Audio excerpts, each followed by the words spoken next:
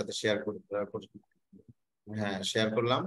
তো শীটটা যেহেতু একটু পড়তে হবে, তাহলে শীটটা একটু জাস্ট আমরা থরলি পড়ে যাই। যে আমি গত ক্লাসে যা যা বলেছি আশা করি সব মনে আছে। একটু জাস্ট খালি এটা রিভিশন, খুব বেশি নাই এখানে, একটু দেখেন। অ্যাডভার্ব হচ্ছে সেই শব্দ যা প্রধানত কোনো ভার্বকে অথবা কোনো অ্যাডজেক্টিভকে, এমনকি অন্য কোনো অ্যাডভার্বকে বা একটি পুরো বাক্যকে কোয়ালিফাই বা মডিফাই করে। প্রধানত কোনো কাজ কিভাবে, কখন, কোথায় করা হয়েছে, এই প্রশ্নগুলো করে যদি উত্তর পাওয়া যায় তবে তা অ্যাডভার্ব। আমি শুধু আপনাদেরকে দেখিয়ে দিব, 5-7-10 মিনিট যাই লাগবে। আমি শুধু দেখিয়ে দিতে চাচ্ছি যে এই লেকচারে আমরা যা দিয়েছি এটা পড়ে কারো যেন বুঝতে সমস্যা না হয়। অনেকের মনে একটা প্রশ্ন আসতে পারে যে স্যার আমি তো এটা বুঝতে পারছি না, এই শীটে যেটা ছিল এটা বুঝতে পারছি না। দেখেন এই সংজ্ঞাটা আমরা গত ক্লাসে আলোচনা করেছি যে অ্যাডভার্ব, আমি অনেকগুলো আলোচনা করছি যে 8-10টা সেন্টেন্স লিখে 6টা 7টা না 8টা সেন্টেন্স লিখেছিলাম, যে 8টা সেন্টেন্সে কিভাবে এই অ্যাডভার্বকে সংজ্ঞায়িত করেছিলাম সেটা দেখেছি আমরা। তারপর এখানে যেটা বলছে, এখানে বেশ কিছু ব্যাখ্যা দিয়ে দেখেন, কদম আলী স্যার টিচেস অ্যানালিটিক্যালি। তাহলে এই অ্যানালিটিক্যালি বিশ্লেষণ ধর্মী ভাবে বা বিশ্লেষণ করে পড়ানো, এটা কাকে মডিফাই করছে? টিচকে মডিফাই করছে। তাহলে এটা অ্যাডভার্ব। এইভাবে আমরা শিখেছিলাম। এখানে ভেরি আছে, এখানে এক্সট্রিমলি আমরা দেখতে পাচ্ছি। আনফরচুনেটলি একটা সেন্টেন্স মডিফায়ারও এখানে রয়ে গেছে, তো এটাকেও আমরা অ্যাডভার্ব বলছি। He could not pass BCS exam. Unfortunately এই পুরো সেন্টেন্সকে মডিফাই করছে, তো এটাকে আমরা অ্যাডভার্ব বলতে পারি। যে পুরো সেন্টেন্সকে, আমার কথা বুঝতে সমস্যা হচ্ছে? না স্যার। ওকে ফাইন, সমস্যা হলে বলবেন। তারপরে আমরা অর্ডার অফ অ্যাডভার্বের কথা আলোচনা করেছিলাম, যে এমপিটি বলেছিলাম যে ম্যানার, প্লেস, টাইম, 3টা অ্যাডভার্ব একসাথে থাকলে বা এরকম যদি থাকে তাহলে আমরা কিভাবে আলোচনা করব। এই যে এখানে এটা উদাহরণ দেওয়া আছে, বাবু studies attentively in the library in the evening. তাহলে এখানে প্রথমটা হচ্ছে অ্যাটেন্টিভলি, এটা হচ্ছে ম্যানার। তারপরে যেটা আছে ইন দ্য লাইব্রেরি, এটা হচ্ছে প্লেস। তারপরে কি আছে? ইন দ্য ইভিনিং, এটা হচ্ছে টাইম। এরকম আমরা অনেক সময়ই করি।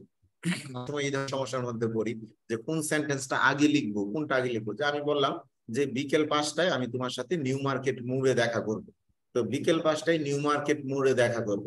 তখন আমরা চিন্তা করি যে আগে কি নিউ মার্কেট মোড় বলবো না বিকেল 5টা আগে বলবো। তখন আমরা একটা কনফিউশনে পড়ে যাই। তো এখানে আমাদের কি হবে? বিকেল 5টায় নিউ মার্কেট মোড়ে দেখা করবো, অথবা নিউ মার্কেট মোড়ে বিকেল 5টায় দেখা করবো। বাংলায় আমরা যেভাবে বলি না কেন, ইংরেজির ক্ষেত্রে আমরা খেয়াল রাখবো যে প্লেস আগে আসবে, টাইম পরে আসবে, আর তারও আগে ম্যানার আসবে।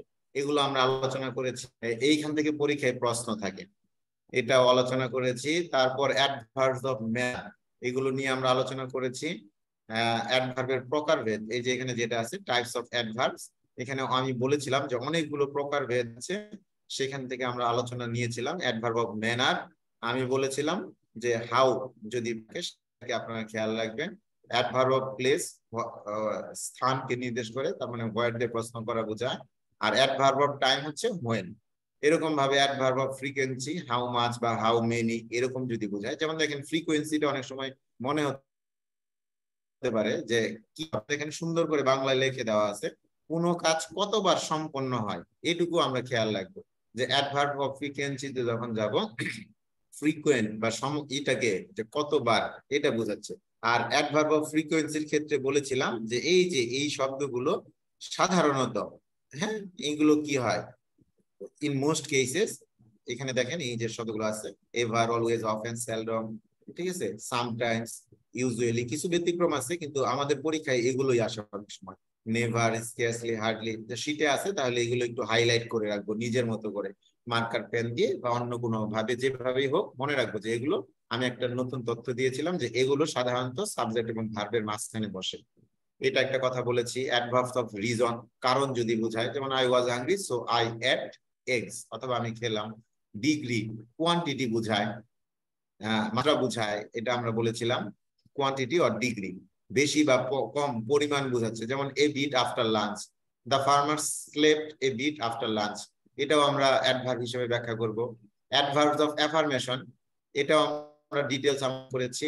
এখানে দেখতে পাচ্ছেন সেটাও সেভাবে বলা আছে, ইয়েস উত্তর পাওয়া যায়, তাহলে সেটা হচ্ছে অ্যাফার্মেশন এবং নেগেশন। এটাও আমরা দেখেছি। আর কনজাংটিভ অ্যাডভার্ব, এই যে এখানে ক্লজ কে যুক্ত করতে ব্যবহৃত হয়, এটা আমরা সরাসরি বলি নাই, এটা পরীক্ষাতে তেমন একটা আসে না, কিন্তু এসেছেন ইন্টারমিডিয়েটে যখন সেন্টেন্স কানেক্টর করেছেন, এই কনজাংটিভ অ্যাডভার্বটা আপনারা দেখেছেন যে একাধিক ক্লজ কে যুক্ত করতে ব্যবহৃত হয়, যেমন মোরএভার, হাউএভার, ফার্দারমোর, কনসিকুয়েন্টলি, এগুলো আমরা বা জানি। যেমন অ্যাজ এ রেজাল্ট, ওই জায়গায় আমরা কনসিকুয়েন্টলি ব্যবহার করলাম, ঠিক আছে, অ্যাজ এ রেজাল্ট এইভাবে ব্যবহার করে, আদারওয়াইজ, অন দা কন্ট্রারি, নানথলেস, এগুলো। এই ছিল আমাদের মোটামুটি যে অ্যাডভার্ব সম্পর্কিত কথাবার্তা।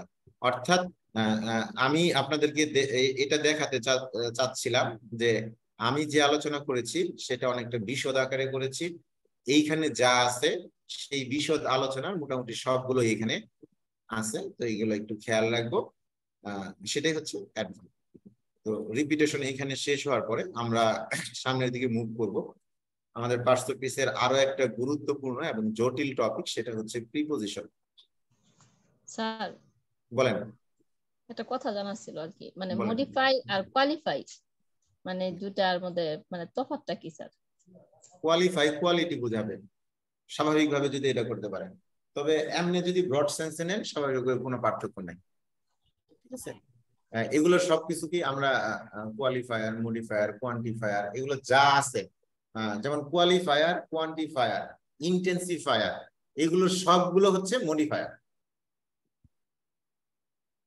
কথা বুঝতে পারছেন? এক এক জায়গায় এক একটাকে এক এক নামে ডেকে থাকি। যখন কোয়ালিটি বা যোগ্যতা বোঝাচ্ছে তখন আমরা কোয়ালিফায়ার বলি, যখন কোয়ান্টিটি বোঝায় তখন আমরা কোয়ান্টিফায়ার বলি, যখন আপনার ইন্টেন্সিটি বোঝায় তখন আমরা ইন্টেন্সিফায়ার বলি, যখন ডিটারমাইন করে তখন আমরা ডিটারমিনার বলি, যখন পজেস বোঝায় তখন আমরা পজেসিভ বলি। বুঝতে পারছেন? মানে ভিন্ন নামের একই জিনিস। অর্থের সাথে এটার কানেকশন। হ্যাঁ, অর্থের সাথে বলতে আপনার কোয়ালিফায়ার, কোয়ান্টিফায়ার, ইন্টেন্সিফায়ার। তাহলে কোয়ালিফায়ার কাকে বোঝাবে? কোয়ান্টিফায়ার এর কোয়ালিটিকে বোঝাবে। কোয়ান্টিফায়ার কাকে বোঝাবে? কোয়ান্টিটিকে বোঝাবে। ইন্টেন্সিফায়ার কাকে বোঝাবে? যেমন আমি একটা উদাহরণ দিয়েছিলাম যে the T is not hot enough, চাটা যথেষ্ট পরিমাণ গরম নয়। এই যে দেখেন এখানে হট এনাফটা ব্যবহার করলাম, এনাফটা কি বোঝাচ্ছে? ইন্টেন্সিটি বোঝাচ্ছে না, তীব্রতা বোঝাচ্ছে। তাহলে এটাকে আমরা ইন্টেন্সিফায়ার বলতে পারি। কিংবা আপনি আরো সহজ সেন্টেন্স বলেন, টুডে ইজ ভেরি হট, আজকে অনেক গরম পড়েছে। তাহলে এখানে ভেরি শব্দটা কি বোঝাচ্ছে? ইন্টেন্সিটি বোঝাচ্ছে না? শুনতে পাচ্ছেন না মনে হয়, না? জি স্যার, শুনতেছি। হ্যাঁ, এটা কি বোঝাচ্ছে? কোয়ালিফায়ার হচ্ছে মডিফায়ারের একটা রূপ। ইন্টেন্সিফায়ার, কোয়ালিফায়ার, এগুলো যা আছে, ডিটারমিনার, এগুলো যা আছে সবগুলো মডিফায়ারের, সবকিছু মিলে স্যার মডিফায়ার। সবকিছু মিলে মডিফায়ার। আচ্ছা, কথা কি মোটামুটি বুঝা গেছে না বুঝেনি নাই কিছু? জি স্যার, বুঝতে পারছি। না বুঝলে বলবেন, আমি চেষ্টা করবো বোঝানোর জন্য। আচ্ছা, হ্যাঁ, এখানে দেখেন আমাদের যে প্রিপোজিশন পড়বো আমরা, প্রিপোজিশনের এই শীটটা সবাই একটু দেখে নেই, আর সাথে সাপোর্টিং ডকুমেন্টস হিসেবে আমার এই জায়গাটা একটু দেখুন, যে এটা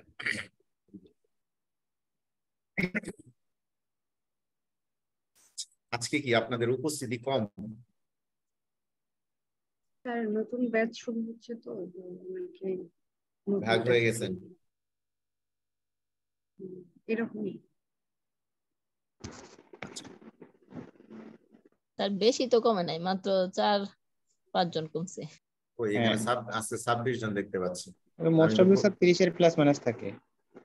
আমি তো কত দেখি 33 থেকে 39 দেখছি যতদূর মনে আছে। হ্যাঁ, এরকমই থাকে স্যার, 30, 31, 36। ওকে, সমস্যা নেই, আমাদের 5 জন থাকলেও তো দেখতেই হবে, তাই না? এখন প্রিপোজিশনের জায়গাটায় আসে। ইংরেজি লেখা কি দেখতে পাচ্ছেন না আরো বড় করতে হবে? জি স্যার, দেখা যায়। প্রিপজিশনের জায়গাটায় যদি আমরা কথা বলতে যাই, আমাদের আসলে অনেক কথা বলতে হয় এবং এটা পড়তেও হয় অনেক সময় ধরে। এখন প্রিপজিশনের ক্ষেত্রে আমাদের যে বিষয়গুলো অনেক সময় চিন্তা করি আমরা যে কিভাবে এটা করব বা কোন জায়গা থেকে এই কাজটা আমরা করব।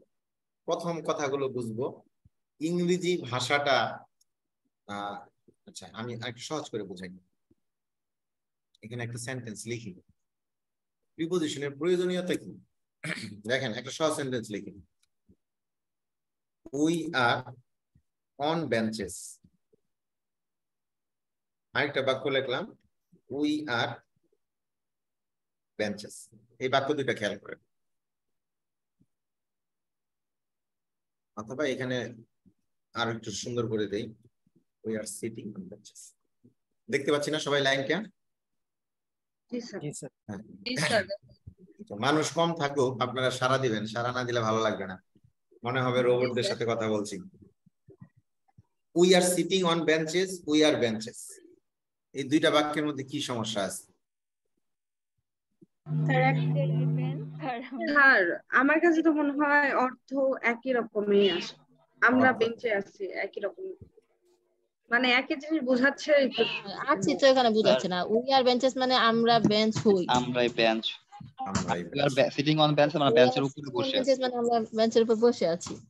না, আমার কাছে এরকম মনে হয়েছে যে মানে কেউ ক্যাজুয়ালি জিজ্ঞেস করে না যে কোথায় আছে, আরে বেঞ্চে আছি এরকম। আচ্ছা একটু এখন আমি বলি, হ্যাঁ সবাই বললেন। জি স্যার। এখানে আটটা কি ধরনের ভার্ব এখানে আমরা বলে থাকি এটাকে? আচ্ছা ওই ভার্বে ঢুকবো না, ওইখানে ঢুকলে আবার আরেক টপিকে আসবো। হ্যাঁ আমরা এখানে আসতেছি, উইটা কি সাবজেক্ট না, আটটা হচ্ছে ভার্ব। তাহলে বেঞ্চ যেহেতু নাউন বা প্রোনাউন, যেহেতু নাউন, তাহলে আমরা এটাকে অবজেক্ট ধরতে পারি। তাহলে আমরা সেন্টেন্স প্যাটার্নে কি জানি, একটা সেন্টেন্সে সাবজেক্ট থাকবে, একটা ভার্ব থাকবে, অবজেক্ট থাকবে, তাহলে সেটাকে আমরা সেন্টেন্স বলি। কিন্তু দেখেন একটু খেয়াল করলেই দেখতে পাচ্ছেন এখানে সাবজেক্ট ভার্ব অবজেক্ট সব থাকার পরেও এটাকে আমরা সেন্টেন্স বলতে পারবো না। কি কারণে সেন্টেন্স বলতে পারবো না? কারণ এই কথাটা যদি বুঝেন প্রিপজিশনের, আমার ধারণা আমাদের প্রিপজিশনের সংজ্ঞা ক্লিয়ার না। আমি প্রিপজিশনের সংজ্ঞা আপনাদের কাছে ক্লিয়ার করবো। আমি এখান থেকে সংজ্ঞাটা সরিয়ে দিলাম, এই পর্যন্ত রাখলাম। হ্যাঁ এখানে এখানে এখানে দেখি আমরা সাবজেক্ট ভার্ব অবজেক্ট থাকার পরেও এটা একটা পূর্ণাঙ্গ সেন্টেন্স হতে পারছে না। এই সেন্টেন্সটা আপনি লিখলে আপনার সেন্টেন্সটা আন্ডারলাইন করে কেটে দেওয়া হবে যে this is a wrong sentence, কিন্তু এই সেন্টেন্সটা কাটা হবে না। কিন্তু এই সেন্টেন্সটাকে যদি আবার এইখানে দেখেন, যদি এইভাবে লিখতাম তাহলে আবার ঠিক ছিল।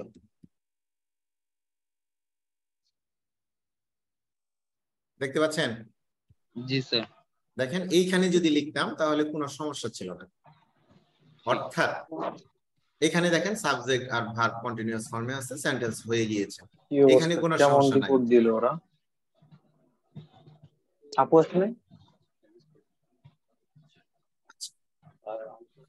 দেখি এখানে তাহলে আল্ট্রাসাউন্ড করছে, মিউট করে দিছে জানি এটাই দেখতে। কাটা মিট করে ওরা কি টাকা রাখছে কত করে? বেলা ভাই আপনার যে কথা বলছি একটু মিউট করে নেই। সব মিলে কি 800 টাকা? এনাফুল ভাই মিট করে দেন। আচ্ছা গোবিন্দ বাল্লা ভাই বলছেন নাকি? কথা মিউট করেন। আচ্ছা দেখি আমরা এই তিনটা সেন্টেন্সের ভিতর প্রথম দুইটা সেন্টেন্স ঠিক আছে, তৃতীয় সেন্টেন্সটা ঠিক নাই। দেখি আমরা খেয়াল করলে যে এই তৃতীয় সেন্টেন্সে কি আছে, সাবজেক্ট ভার্ব অবজেক্ট থাকার পরে ওই সেন্টেন্সটা ঠিক নাই, তো বা ভুল সেন্টেন্স। কারণটা কি? কারণটা হচ্ছে এই যে মিস্টার প্রিপজিশন। এই প্রিপজিশনকে আপনি যখন নিয়ে আসবেন বা প্রিপজিশনকে যখন কোনো সেন্টেন্সে যখন কোনো একটা নাউন বা প্রোনাউনকে রিলেশন করার প্রয়োজন পড়বে, তখন আমরা প্রিপজিশনকে ডেকে থাকি। আর এই প্রিপজিশনকে যদি কোনো সেন্টেন্সে নিয়ে আসা হয়, আপনি তাকে ভুলভাবে ব্যবহার করতে পারবেন না। দুইটা শর্ত, প্রথম শর্ত হচ্ছে প্রিপজিশন আসবে কিনা, আর দ্বিতীয় শর্ত হচ্ছে যদি আসে তাকে ভুলভাবে ব্যবহার করার সুযোগ নাই। আবারও বলছি দুইটা শর্ত, একটা হচ্ছে যে প্রিপজিশনকে আনতে হবে না, হবে কিনা। প্রিপজিশনকে কখন আনবো? যখন একটা সেন্টেন্সের এই যে এই জায়গায় আমরা বলছি, আরো ক্লিয়ার করে ডিটেলস ভাবে বলি, প্রিপজিশন আমরা সবাই জানি যে প্রিপজিশন মানে পূর্বে অবস্থান, টেক্স ইটস প্লেস বিফোর। কিসের পূর্বে অবস্থান নেয়? উত্তর হচ্ছে এই যে খেয়াল করেন, preposition text it's place before, এটা আমরা সবাই জানি, জানেন না কেউ নাই, আমি জাস্ট ক্লিয়ার করার চেষ্টা করছি এবং আমার ভিউটা আপনাদের সাথে শেয়ার করছি। কিসের পূর্বে অবস্থান নেয়? সে নাউন প্রোনাউনের পূর্বে। আমি পরবর্তীতে আরেকটা প্রশ্ন করছি যে নাউন প্রোনাউনের পূর্বে সে যে পজিশনটা নেবে, একটু খেয়াল করবেন, নাউন প্রোনাউনের পূর্বে যে সে অবস্থান করবে, নাউন প্রোনাউনের পূর্বে অবস্থান করার তার প্রয়োজনীয়তাটা কি বা কেন করবে। এই যে দেখেন আমি প্রশ্ন করছি, আমি যদি আমার কাছে আজকে একটা শীট আছে, একটু যদি খেয়াল করেন দেখেন তো দেখা যায়। স্যার এটা এইভাবে বোঝা যাবে না, দেখা গেছে উল্টা করলে বোঝা যাবে। স্যার আপনার স্ক্রিনটা শেয়ার দেওয়া তো, যার কারণে আপনার ছবিটা অনেক ছোট আছে, এই কারণে দেখা যাবে না। আচ্ছা আমি জাস্ট এটা বুঝি, এটা না একটা না, ডায়াগ্রাম। আমরা যদি স্যারের ছবির উপরে ক্লিক করি তাহলে ছবিটা আবার বড় দেখাবে, স্যারে যেটা দেখাচ্ছে ওটা বড় দেখা যাবে। স্যার আবার দেখেন, দেখেন তো এইভাবে দেখা যায়, জাস্ট আমি একটু বোঝানোর জন্য বলতেছি। মনে হয় উল্টা দেখাচ্ছে। আচ্ছা এখন এখন একটু দেখা যাচ্ছে মনে হচ্ছে। আচ্ছা এখন একটু দেখা যাচ্ছে, আমি জাস্ট খালি বোঝানোর জন্য, আমি এটা আপনাকে দেখতে বলছি না। এখানে দেখেন একটা ডায়াগ্রামের মতো, এখানে বাম এই সাইডে দেখেন একটু পড়া আছে যে প্রিপজিশন পূর্বে অবস্থান। পূর্বে অবস্থান প্রথম প্রশ্ন করা হচ্ছে কিসের পূর্বে অবস্থান, দ্বিতীয় প্রশ্ন করা হচ্ছে যে পূর্বে অবস্থানে তার দরকারটা কি, তারপরে প্রশ্ন করা হচ্ছে অবস্থান করে সে কি তৈরি করবে। এই ধরনের একটার পর একটা প্রশ্ন গিয়ে আমরা সাজাচ্ছি, এটা হচ্ছে ডায়াগ্রামের মতো করে আমরা তৈরি করি। তো আমি যদি এখানে আমি এটাই বুঝাতে চাচ্ছি যে আপনি প্রথমেই বললেন যে প্রিপজিশন নাউন প্রোনাউনের পূর্বে অবস্থান, এই সংজ্ঞা আমরা সেই 1 2 3 4 5 6 থেকে শিখে আসছি যে প্রিপজিশন হচ্ছে নাউন প্রোনাউনের পূর্বে অবস্থান। এখন প্রশ্ন হলো নাউন প্রোনাউনের পূর্বে তার অবস্থান কেন? এই প্রশ্নটা আমরা অনেকেই করি না, আবার অনেকেই করি। আমার প্রশ্ন হচ্ছে যে নাউন প্রোনাউনের পূর্বে সে কেন অবস্থান করবে? কারণ হচ্ছে এই যে দেখেন এই জায়গায় দেখেন নাউন প্রোনাউনের পূর্বে অবস্থান করছে না সে প্রিপজিশন। এখন আমার প্রশ্ন হলো কেন করবে সে? এখানে তো আমি প্রিপজিশন ছাড়াই বাক্য করতে পারছি, আবার এখানে প্রিপজিশন ছাড়া বাক্য হচ্ছে না, তাহলে এটার মধ্যে পার্থক্যটা কোথায়? কিংবা আমরা যদি এটাকে এখানে আরো যদি ভার্ব দিয়ে দেই, এভাবেও যদি দিয়ে দেই, তাও বাক্য হবে না, এটা তাও বাক্য হবে না। তাহলে এখানে কেন হচ্ছে না? প্রশ্নটা হচ্ছে এটাই, এই প্রশ্নটা আমরা কখনো করি না, এই জন্য আমাদের ফ্রি হ্যান্ড রাইটিং এ প্রচুর ভুল হয়, বিশেষ করে প্রিপজিশন ব্যবহারের ক্ষেত্রে। এখন এখানে যদি খেয়াল করি যে এই তিনটা বাক্যের মধ্যে প্রথম দুইটা ঠিক, এটা এই অনটা না থাকার কারণে এটা ভুল হয়ে যাচ্ছে। তাহলে সে যে এই নাউন প্রোনাউনের পূর্বে যে একটা প্রিপজিশন এখানে আমি ব্যবহার করলাম, প্রশ্নটা হইলো কেন ব্যবহার করব? এই যে এখানে এইটাই প্রশ্ন করছি আমি, হোয়াই, যে কেন ব্যবহার করব। উত্তর দিচ্ছি কি দেখুন, এখানেই দিচ্ছি, to show the relation of that noun or pronoun। এই যে নাউন প্রোনাউনের পূর্বে সে বসবে, এই নাউন প্রোনাউনকে কার পূর্বে? To show the relation of that noun or pronoun, অথবা রিলেশনশিপ বলতে পারেন। এই নাউন প্রোনাউনের রিলেশনশিপ তৈরি করবে সে। প্রশ্ন হচ্ছে, আবারও প্রশ্ন করছি, কার সাথে? উইথ হোম, কার সাথে সে রিলেশনশিপ তৈরি করবে? উত্তর দিচ্ছি, রিলেশনশিপ তৈরি করবে সে নাউন প্রোনাউন অ্যাডজেক্টিভ ভার্ব অথবা অ্যাডভার্ব ইন দ্য সেন্টেন্সের। অর্থাৎ এই প্রিপজিশনের আগে এই অংশটুকুর মধ্যে যে থাকবে, এইখানে কারো সাথে সে একটা সম্পর্ক তৈরি করবে। যদি তাই করে তাহলে আমরা সংজ্ঞাটাকে আবারও হাইড করলাম, হাইড করে আমি আবার এখানে লিখতেছি। এখানে যদি খেয়াল করেন দেখেন, এই যে দেখি এই জায়গায় he is fond of music, এইখানে অফ হচ্ছে প্রিপজিশন, মিউজিক হচ্ছে নাউন। তাহলে এই মিউজিক, সে গান পছন্দ করে, এই মিউজিক কার সাথে সম্পর্ক তৈরি করতেছে? ফন্ডনেস এর সাথে। তাহলে সে অ্যাডজেক্টিভের সাথে সম্পর্ক তৈরি করলো। পরের বাক্যে দেখেন হি স্লিপড অফ দ্য, হ্যাঁ ফন্ড অফ মানে অনুরাগী, কিন্তু এখানে অফ কেন আসছে? এই অফটা, হ্যাঁ এটা আপনি যেটা বলছেন ওইটা অ্যাপ্রোপ্রিয়েট প্রিপজিশন, ওই জায়গায় আমি আসতেছি, একটু পরে আসবো। প্রিপজিশন তো স্বাভাবিকভাবেই সবগুলো নিয়ম মেনেই বসবে, এবং প্রিপজিশন এমন একটা পার্টস অফ স্পিচ যে বাক্যে সাবজেক্ট ভার্ব অবজেক্ট এই তিনজন ঠিক থাকার পরেও শুধুমাত্র প্রিপজিশনের ভুলের জন্য আপনার বাক্য ভুল হবে। এবং প্রিপজিশনের সাধারণত তিনটা পদ্ধতি নিয়ে আমরা কাজ করি, আমি আসছি, ওয়ান বাই ওয়ান আসবো আমরা। তাহলে এখানে এই মিউজিকটাকে যুক্ত করছে, এই অফটা কার সাথে যুক্ত করছে? এই অফটা প্রিপজিশনে কাজ করছে, নাউন প্রোনাউনের পূর্বে বসছে এবং ফন্ডের সাথে একটা সম্পর্ক বোঝাচ্ছে। আবার এই সেন্টেন্সে দেখেন, he slept of the stairs. Slip, say slip করলো কোত্থেকে? স্টেয়ার থেকে। স্টেয়ার মানে কি? সিঁড়ি থেকে। সিঁড়ি থেকে সে পড়ে গেল। এখানে খেয়াল করেন, এই যে অফটা হচ্ছে প্রিপজিশন আর স্টেয়ারটা হচ্ছে নাউন। তাহলে এই নাউনটাকে কোথায় নিয়ে যুক্ত করছে সে? এই স্লিপের সাথে। স্লিপটা কোত্থেকে ঘটছে? স্টেয়ার থেকে ঘটছে, তাহলে ভার্বের সাথে। আবার একটা সেন্টেন্স খেয়াল করেন, দা book is on the table. এই অনটা টেবলের উপরে, বুকটা কোথায় আছে? On the table. তাহলে অন কার সাথে যুক্ত করতেছে? এই বুকের সাথে। অর্থাৎ প্রিপজিশন কি করছে? রিলেশন তৈরি করছে। কিসের রিলেশন তৈরি করছে? নাউন প্রোনাউন অ্যাডজেক্টিভ বা অন্য কোনো শব্দকে, ওই যে নাউন প্রোনাউনের পূর্বে বসবে সেই নাউন প্রোনাউনকে বাক্যে অন্য আরেকটা অংশের সাথে বা বাক্যের অন্য আরেকটা শব্দের সাথে সে সম্পর্ক তৈরি করে দিচ্ছে। যুক্ত করা বলবো না, সম্পর্ক স্থাপন করা বলবো, যদিও কথা একই রকম। যুক্তর কথা আসলে কনজাংশনের কথা চলে আসবে, তো আমরা কনজাংশনে না গিয়ে আমরা বললাম যে সে একটা সম্পর্ক তৈরি করে দিবে। এখন আবারও আরেকটা প্রশ্ন করব, এই সম্পর্ক সে কেন তৈরি করবে? এই সম্পর্ক সে তৈরি করবে, এই জায়গায় উত্তর দেখেন, এই জায়গায় সবকিছু থাকার পরেও এই বাক্য অর্থ প্রকাশ করতে ব্যর্থ হচ্ছে। তার মানে অর্থ প্রকাশ করতে পারে, হ্যাঁ, পূর্ণ অর্থ প্রকাশ করতে ব্যর্থ হচ্ছে, পূর্ণতা প্রদান করতে ব্যর্থ হচ্ছে। কিন্তু যখন এইটা আসতেছে তখন আর ব্যর্থ হচ্ছে না, তখন সে পুরোপুরি অর্থ দিতে পারছে। আমরা বেঞ্চে বসে আছি। তাহলে প্রিপজিশন কি করবে? নাউন প্রোনাউনের পূর্বে বসবে।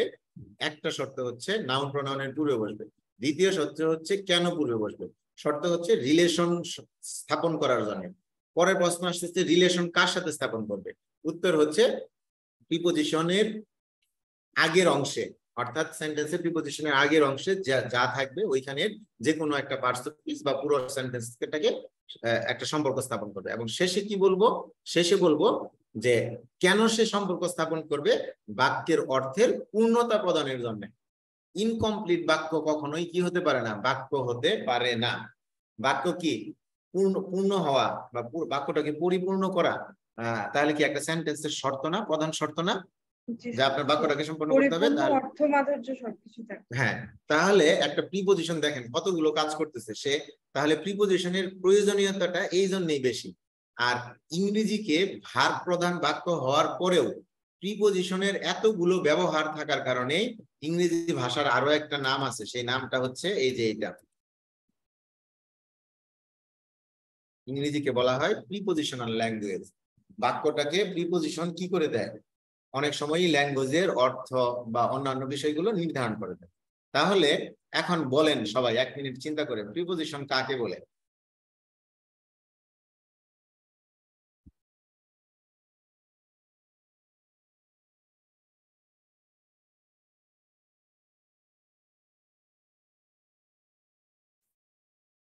যদি সবার চিন্তা করা শেষ হয়ে থাকে তাহলে এই সংজ্ঞাটা একটু দেখে নেই।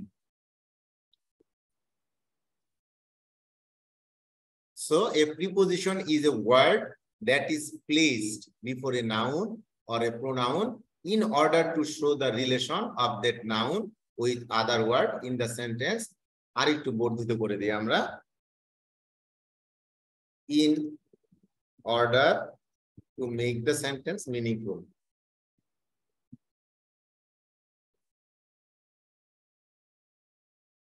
বাস, তাহলে এটা হলো প্রিপজিশনের সংজ্ঞা।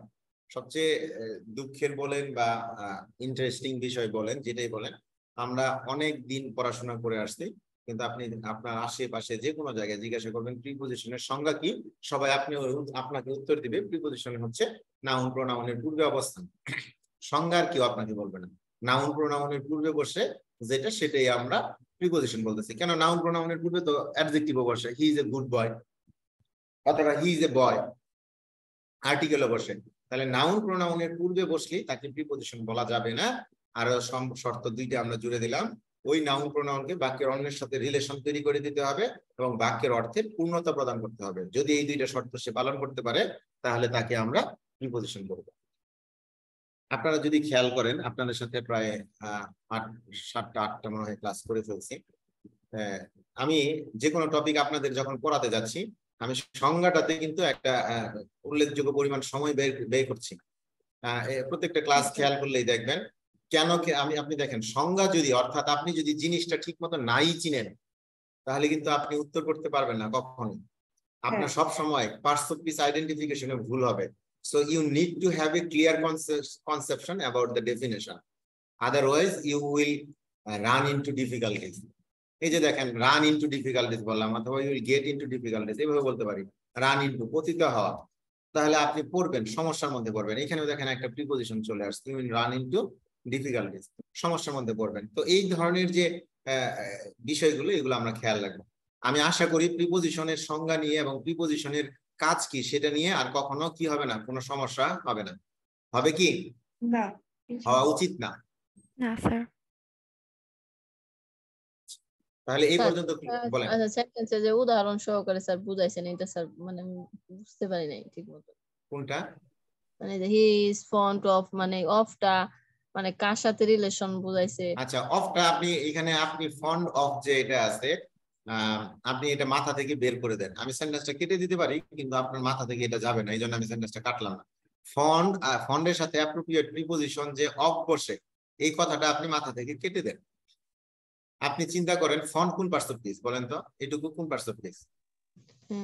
স্যার এটা অ্যাডজেক্টিভ। ও পছন্দ করা, হ্যাঁ এটা হচ্ছে অ্যাডজেক্টিভ। আচ্ছা, যদি তাই হয় এটা প্রিয় বোঝাচ্ছে। তার প্রিয় কি? এখানে দেখেন একটা কিন্তু আমি যদি হিজ ফন্ড বলি, বাক্যটা একটা আকাঙ্ক্ষা থেকে যায়। ফন্ড কিসের ফন্ড, কিসে কি তার ভালো লাগে, তখন কিন্তু আপনাকে উত্তর দেওয়ার জন্য অফ মিউজিকটাকে নিয়ে আসতে হচ্ছে। তাহলে এই যে নাউনটাকে এখানে আনলেন, এই নাউনটা কোন পার্টস অফ স্পিচ? এই যে শব্দটা আনলেন মিউজিক, এটা কোন পার্টস অফ স্পিচ? নাউন। তাহলে স্বাভাবিকভাবেই যখন এখানে আপনার একটা নাউন নিয়ে আসতেছেন তখন এই নাউনটাকে বাক্যের অপর অংশের সাথে রিলেশন তৈরি করার জন্য আপনার এখানে একটা প্রিপোজিশন দরকার। এই জন্য আপনি এখানে প্রিপোজিশন বসাচ্ছেন অফ। এখন অফ কেন দিলেন? অফ দেওয়ার অনেকগুলো কারণ আছে, তার মধ্যে একটা কারণ হচ্ছে যে অফটা হচ্ছে ফন্ডের সাথে অফ বসে। তাহলে এইখানে এই প্রিপোজিশনটা কি কাজ করতেছে? এই ফন্ডের সাথে মিউজিককে রিলেট করার কাজ করছে না? জি, সম্পর্ক তৈরি করতেছে। সম্পর্ক তৈরি করতেছে, এটাই বলছি। মানে মানে সে গান পছন্দ, মানে এর অর্থটা স্যার কি হচ্ছে? সে গান পছন্দ করে, হ্যাঁ গান তার প্রিয়, গান তার প্রিয়। His fond of music. মানে এখানে মানে আমি সম্পর্কটা স্যার খুঁজে পাইতেছি না, এই আর কি। মানে আমি কিন্তু অ্যাপ্রোপ্রিয়েট প্রিপোজিশন সম্পর্কে আনা, যে font of the appropriate preposition, এটা স্যার আমার মানে আনা মাথার মধ্যে নাই, কিন্তু মানে আমি সম্পর্কটাই পাইতেছি না আর কি। যেরকম অফার একটা অর্থ আসে। আচ্ছা সেন্টেন্স এখন ঠিক আছে। দেখেন আমি আপনার মানে জিনিসটা আমি নিজে ঠিক মতো বুঝতে পারতেছি না আপনি কি বলছেন, তবে আমার ধারণা আপনি এটা ক্লিয়ারও করতে পারতেছেন না। আমি আমার পয়েন্ট অফ ভিউ থেকে ক্লিয়ার করি, তাহলে আপনার সমস্যা হবে না। যে সম্পর্কটা কোথায় এটা খেয়াল করেন। হ্যাঁ, সম্পর্কটা কোথায় আর কি। দেখেন তিনটা সেন্টেন্স থেকেই আমি প্রিপোজিশন কেটে দিলাম। এখন দেখেন তো সেন্টেন্স ঠিক আছে?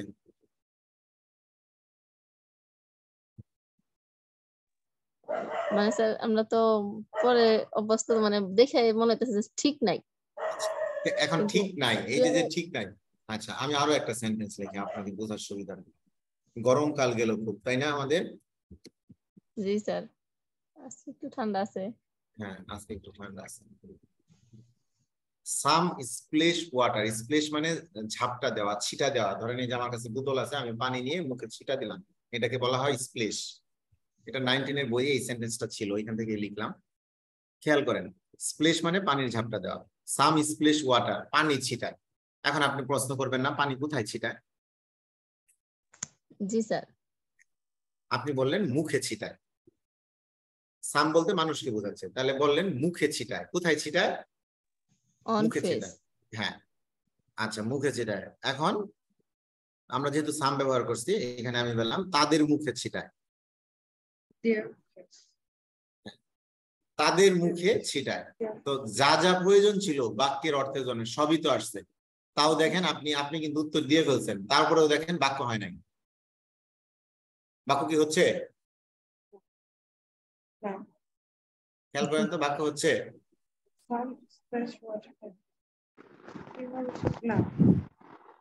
এখানে যদি একটা অন দেই, অন দেয়ার এবার হচ্ছে এবার বাক্য হচ্ছে, সবাই খেয়াল করেন, এখন বাক্য হচ্ছে একটা কিন্তু আকাঙ্ক্ষা থাকে, মানে একটা আকাঙ্ক্ষা থাকে। আচ্ছা, আমি আরো একটা সহজ করে বুঝাই, কিন্তু আমার আবার বাংলা গ্রামার না, জিজ্ঞাসা আকাঙ্ক্ষা করবেন তো স্যার ওয়ান দেয়ার ফেস এটুক না থাকলে আকাঙ্ক্ষা থাকতো। হ্যাঁ, পানি এটুকু হ্যাঁ, না আমি থাকলেও সেটাই থাকতো। বলেছি যে একটা আকাঙ্ক্ষা থেকে যায়, না, মানে আমি মানে উনি যেটা যে বলছে থাকে আমি সেটা বলে, উনি কি বলছে, উনি বলছে যে এই যে দেয়ার ফেসেস দিলে এখানে একটা শব্দ আসার মনে হচ্ছে যে কেউ একজন আসলে এখানে ভালো হতো, কেউ একজন আসলে ভালো হতো। অর্থগত মিল হচ্ছিল না, এই অর্থগত অর্থগত সঙ্গত মিল রাখা হচ্ছে না। যায়। হ্যাঁ, আমি আরো সহজ করে একটা একটা মানে আমার কাছে মনে হচ্ছে সহজ, আপনারা আমি বোঝানোর চেষ্টা করি। আমরা ছোটবেলায় একটা লাইন পড়ছিলাম বাংলায়, মা শিশুকে চাঁদ দেখাচ্ছেন, বিভক্তি করার সময় মনে আছে? জি স্যার। আচ্ছা, আচ্ছা, আমি তখন বুঝতাম না বিষয়টা, তো স্যারদেরও ভয়ে জিজ্ঞাসা করতাম না, মা শিশুকে চাঁদ দেখাচ্ছেন এখানে কি মাহাত্ম্য আছে। তো এখানে যে বিভক্তির একটা বিষয় আছে সেটা আমি বুঝতাম না। তো এখানে খেয়াল করেন, মা শিশুকে চাঁদ দেখাচ্ছেন না বলে যদি আপনি বলেন মা শিশু চাঁদ দেখাচ্ছেন, হ্যাঁ, জি আমি স্যার। এখানে তো বাংলা আচ্ছা, লিখতে কি পারবো না, হবে? আমি ইংরেজিতেই হবে না বাংলা স্যার। লিখি, একটা হাস্যকর বাংলা লিখি, মা শিশু বাংলিশ চাঁদ, এইভাবে যদি লিখি মা শিশু চাঁদ দেখাচ্ছেন, বাক্যটা হবে না? হবে না? হবে না না। স্যার, হবে সৌন্দর্য না, নাই, শিশু মা শিশু খালি স্যার এটা তো সৌন্দর্যই নাই, পরিপূর্ণ অর্থও তো অর্থ, নাই। পরিপূর্ণ অর্থ প্রকাশ পাচ্ছে না। অর্থ কিন্তু প্রকাশ পাচ্ছে না, খালি সৌন্দর্যই না সব সময়, কোয়ালিটিও দেখেন। হ্যাঁ, এখানে কোয়ালিটিও নাই। হ্যাঁ, কোয়ালিটিও নাই, কারণ মা আচ্ছা, শিশু তাহলে এই হ্যাঁ, এইখানে দেখেন অনেক অনেকে মনে করবে মা শিশু, তার মানে মাটাই শিশু রয়ে গেছে, এরকম হ্যাঁ, চিন্তা এরকম করবেন হয়েছে। আপনি, অর্থাৎ জি স্যার। সেন্টেন্স তার পূর্ণাঙ্গ অর্থ প্রকাশ করতে পারছে না। ঠিক একই ভাবে আপনি যখন ইংরেজি এই সেন্টেন্সটাতে, এটা আমি কেটে দিই, এটা কেমন দেখা যায়, আমরা যদি এটা এখানে দেই, সাম স্প্লেশ ওয়াটার দেয়ার ফেসেস, কেউ এখানে আরো সুন্দর করে দেই, পানি ঝাপটা দেয়, না বলে বললাম ঠান্ডা পানি ঝাপটা দেয়। এখন দেখেন, মুখে ঠান্ডা পানি ছিটায়, আপনি কি মুখে ঠান্ডা পানি ছিটায় না বলবেন মুখ ঠান্ডা পানি ছিটায়? মুখের উপরে। মুখের মুখের উপরে, উপরে মানে বা মুখের, মুখে, হ্যাঁ মুখে, মুখে। মুখে। তাহলে এখানে মুখে যদি বলতাম, এই যে মুখে, এভাবেই তো লিখবো বাংলায় আমরা যেভাবে বাংলিশে লিখি, তাই না? হ্যাঁ হ্যাঁ, এই এই যে যে ইটা আছে, এই ইটা বাংলায় কিসের কাজ করছে? এখানে একারের কাজ করছে। এই একারটা কি আমরা কি, একারটা কি আমরা কি বলে থাকি? বিভক্তি বলে থাকি, রাইট? বিভক্তি। জি স্যার। তাহলে আপনি এই জায়গায় চিন্তা করেন, বিভক্তি না থাকলে বাংলা ওই বাক্যগুলো বিভক্তি, অনুসর্গ, উপসর্গ না থাকলে অর্থ প্রকাশ করতে ব্যর্থ হয়। ইন দা সেম ওয়ে, এই যে যে এখানে দেখেন কি যেন নাই, কি যেন নাই মনে হচ্ছে, ওই যে অন দেয়ার ফেসেস যখন বলতেছি কি নাই, যখনই একটা প্রিপোজিশন দিচ্ছেন তখনই মনে হচ্ছে হ্যাঁ হ্যাঁ এটা ঠিক আছে। এখন প্রশ্ন হলো এখানে আপনি অন কেন দিলেন? অন না দিয়ে কি অন্য প্রিপোজিশন দিতে পারতাম না? পারতাম। ইন দিলে কি হয়, হয় কি দেখেন তো? এটা মানে এটা কি ভিতরে, হ্যাঁ, এই পার্থক্যটুকু আমরা কিন্তু সবাই বুঝি। তাহলে বোঝা যাচ্ছে যে এইখানে একটা প্রিপোজিশন দিতে হবে, এবং এই প্রিপোজিশনটা তার না, এটা অ্যাপ্রোপ্রিয়েট না, এটা জেনারেল ইউজ, অনের জেনারেল ইউজ কোনো কিছুর সাথে। হ্যাঁ, এটা জেনারেল ইউজ। কিভাবে বোঝাই, বোর্ডটা দেখেন, এই যে আমার না পিছনে স্যার, বোর্ড আমি আছে। আসলে এখানে অ্যাপ্রোপ্রিয়েট বলছি ওইভাবে না, মানে আচ্ছা, যেটা হচ্ছে হ্যাঁ সঠিক ম্যাচ হ্যাঁ হ্যাঁ, হয়। সঠিক, হ্যাঁ। আচ্ছা দেখেন, পিছনে বোর্ড আছে, বোর্ডে কিছু কালো দাগ দেখতে পাচ্ছেন, লেখা আর কি, এটা বোর্ডের উপরে আছে। এখানে আমি কি ইন লিখবো না অন বোর্ড লিখবো? On board. On board. কারণ কেন? বোর্ডের ভিতরে তো আর নাই। সারফেসে যখন কোনো কিছু লেগে থাকে, সংযুক্ত অবস্থায় থাকে, তখন ওইটার ক্ষেত্রে আমরা অন ব্যবহার করি। সারফেসে যখন লেগে থাকে সেটাকে আমরা অন ব্যবহার করি। কথা কি বুঝাইতে পারলাম? সারফেসে যখন কোনো কিছু লেগে থাকে তখন আমরা কি ব্যবহার করি? অন ব্যবহার করি। এই জিনিসটা খেয়াল রাখবো। তাহলে এখানে এখানে আমাদের তো মুখ যখন বোঝাচ্ছে, মুখের উপরিভাগটা আমরা এই জায়গাটা বোঝাচ্ছি, এখানে আমরা কি ব্যবহার করব? তাহলে এখানে অবশ্যই আমরা অন ব্যবহার করব। তাহলে দেখেন তো, এই যে দেয়ার ফেসের সাথে অন কার পূর্বে বসছে? ফেসের পূর্বে বসছে। অন কার পূর্বে বসছে? ফেসের পূর্বে। এই ফেসটাকে কার সাথে সে যুক্ত করছে? নাউনের সাথে, কোল্ড ওয়াটারের সাথে। এই কোল্ড ওয়াটারের সাথে, হ্যাঁ। তাহলে রিলেশনটা কার সাথে তৈরি করলো? রাউনের সাথে করলো না? জি স্যার। এটাই আমি এতক্ষণ বলেছি। যিনি প্রশ্ন করেছিলেন ভাই, বুঝতে পারছেন? জি স্যার। আচ্ছা, ঠিক আছে, হ্যাঁ, আপনি বুঝলে আমি খুশি। না বুঝে আবার হ্যাঁ বলেন না, বুঝছেন কিনা এটা যদি বুঝে থাকেন তাহলে বলেন যে আমি বুঝতে পারছি বিষয়টা, যে সম্পর্ক কিভাবে তৈরি করছে। রেসপন্স করেন। মানে স্যার আমি সম্পর্কটা স্যার খুঁজে পাচ্ছি ফেসের সাথে, ওয়াটারের হ্যাঁ। সাথে না, এটাই আর কি স্যার। আপনি এখনো ওয়াটারের সাথে সম্পর্ক খুঁজে পাচ্ছেন না? না স্যার, মানে কারণ মুখের উপর, তাহলে তো মুখেই পাইতেছি স্যার। হ্যাঁ, মুখের উপর কি দিলেন? স্যার পানি। তাহলে এই পানিটাকে ফেসের সাথে সংযুক্ত করার জন্য কাকে নিয়ে আসছেন? স্যার মানে এই দুইটা মুখটা তো শব্দ স্যার সংযুক্ত ঠোঁটের হয়েছে। সারাউন্ডিং স্পেস, আর মুখের উপর বলতে পুরো ফেসটা। হ্যাঁ, আচ্ছা আমরা ওই সব ব্যাখ্যায় না যাই, আপনি আমি এখন শুধু স্যার এটা বুঝতে বলেন। পারছি, বুঝতে পারছি ওই স্যার। মানে আমরা সারাউন্ডিংস এই সেই এগুলোতে না যাই, ডোন্ট মাইন্ড। মানে স্যার শুধু খালি এটা বুঝেন, আমাকে এই প্রশ্নটার উত্তর দেন যে ফেসে কি দিলেন? ওয়াটার দিলেন। এই ওয়াটারের সাথে ফেসের যে যুক্ত হওয়ার কাজটা, এই কাজটা কি করছে? জি স্যার, এটাই বুঝতে পারছি, মানে অন প্রিপজিশনটা দুইটা ওয়ার্ডের সংযুক্ত করবে আর কি স্যার। এতে প্যাচ লাগাই দিয়েছেন, গ্রামার মাত্র ডিপে ঢোকার আগে প্যাচ লেগে গেছে। হ্যাঁ, দুইটা ওয়ার্ডকে যারা সংযুক্ত করে সেটা তো মানে প্রিপিও স্যার হইতে পারে। সংযুক্ত বলতে মানে স্যার সম্পর্ক বোঝায় আর কি, যেটা আপনি বলেন আর সম্পর্ক, কি, হ্যাঁ সম্পর্ক বোঝাবে। সম্পর্ক আর কি। হ্যাঁ, তাহলে পানিটা মুখের উপর, পানির আর মুখের যে সম্পর্কটা, পানিটাকে কার সাথে নিয়ে তৈরি করতেছে? পানিটাকে ফেসে নিয়ে দিচ্ছে। এখানে একটা অন না দিলে এই দুইজনের মধ্যে একটা সম্পর্ক তৈরি হচ্ছে না। তাহলে আপনি এখানে কি দিচ্ছেন? একটা অন কে নিয়ে আসতেছেন। তাহলে অনটা কি? প্রিপজিশন না? এই দুইজনের মধ্যে সম্পর্ক হচ্ছে না আপনি যতক্ষণ পর্যন্ত এই ওয়াটারের পরে আর এই নাউনের আগে অন না দিচ্ছেন, একটা প্রিপজিশন না দিচ্ছেন, ততক্ষণ পর্যন্ত এই সেন্টেন্সের সাথে এই অংশটুকুর, এই নাউন প্রোনাউনের কোনো সম্পর্ক তৈরি হচ্ছে না। স্যার আপনাকে অসংখ্য ধন্যবাদ এত সুন্দর করে বোঝানোর জন্য স্যার। সুন্দর বোঝা, আপনি বুঝলে জি স্যার, তারপরেও যদি আরো যদি কনফিউশন থাকে না স্যার আমাকে এখন আবার আমি জিজ্ঞাসা করবেন। আচ্ছা, এখন দেখেন এই যে এই জায়গায় আসেন, এখন পরীক্ষা রিলেটেড কাজে আসি আমরা। তার উপরেরটা কি ডবল এফ হবে? ফ্ল্যাশ অফ বানানটা কি আগে যেটা টাইপ করলেন দুই লাইন উপরে? কোন জায়গায়?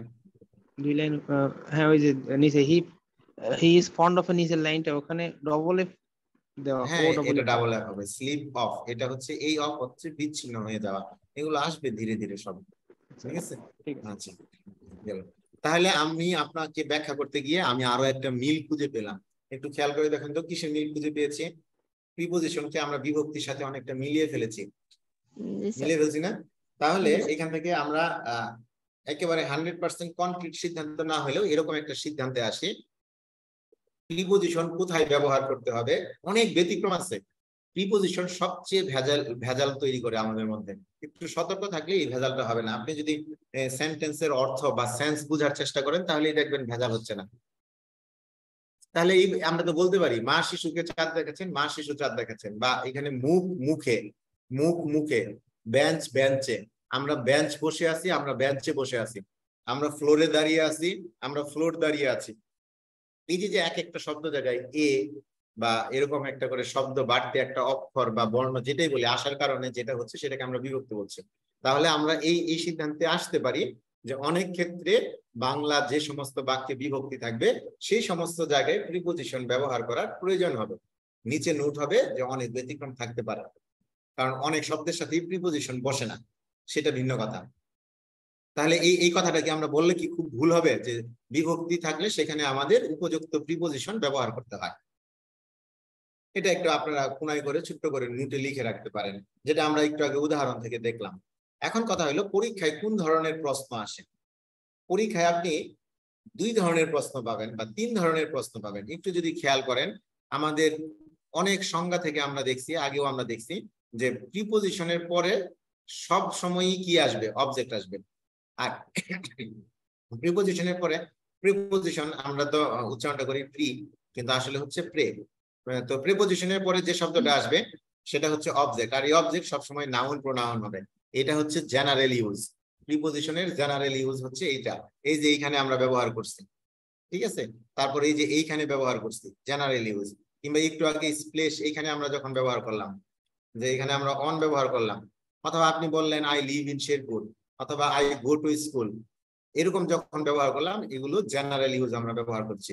অথবা I will meet you at midnight, হ্যাঁ মধ্যরাতে ধরেন কোনো পুলিশ অফিসার হয়তো বলতেছে যে ঠিক আছে আমি রাত 12টার সময় ওই জায়গায় যাব, I will meet you at midnight. তো এইগুলো হচ্ছে জেনারেল ইউজ।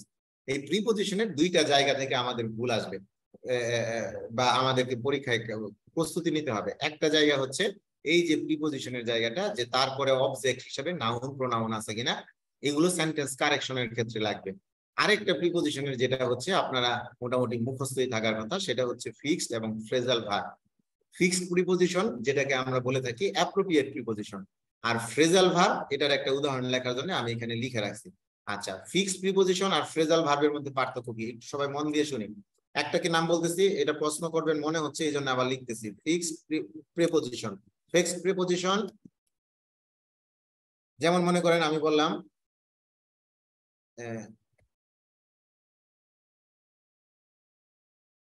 কি লিখছি, শিওর অফ, শিওর অফ বা সার্টেন অফ। খেয়াল করেন, শিওর অফ বা সার্টেন অফ, এইগুলো দেখেন তো এখানে কি অর্থে চেঞ্জ হচ্ছে?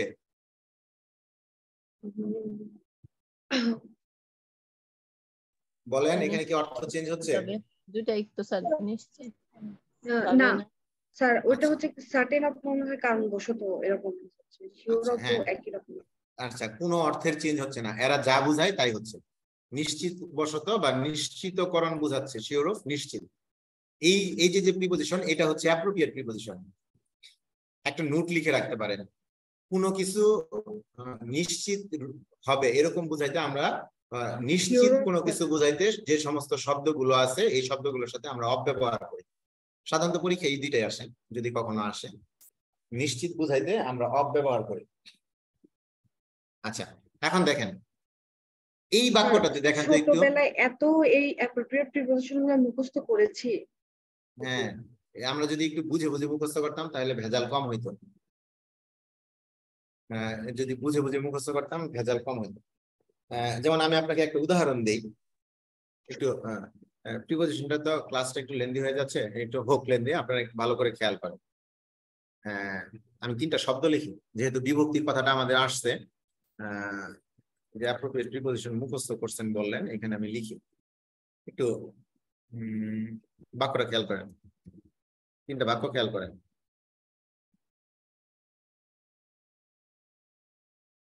পারলে লিখে রাখেন।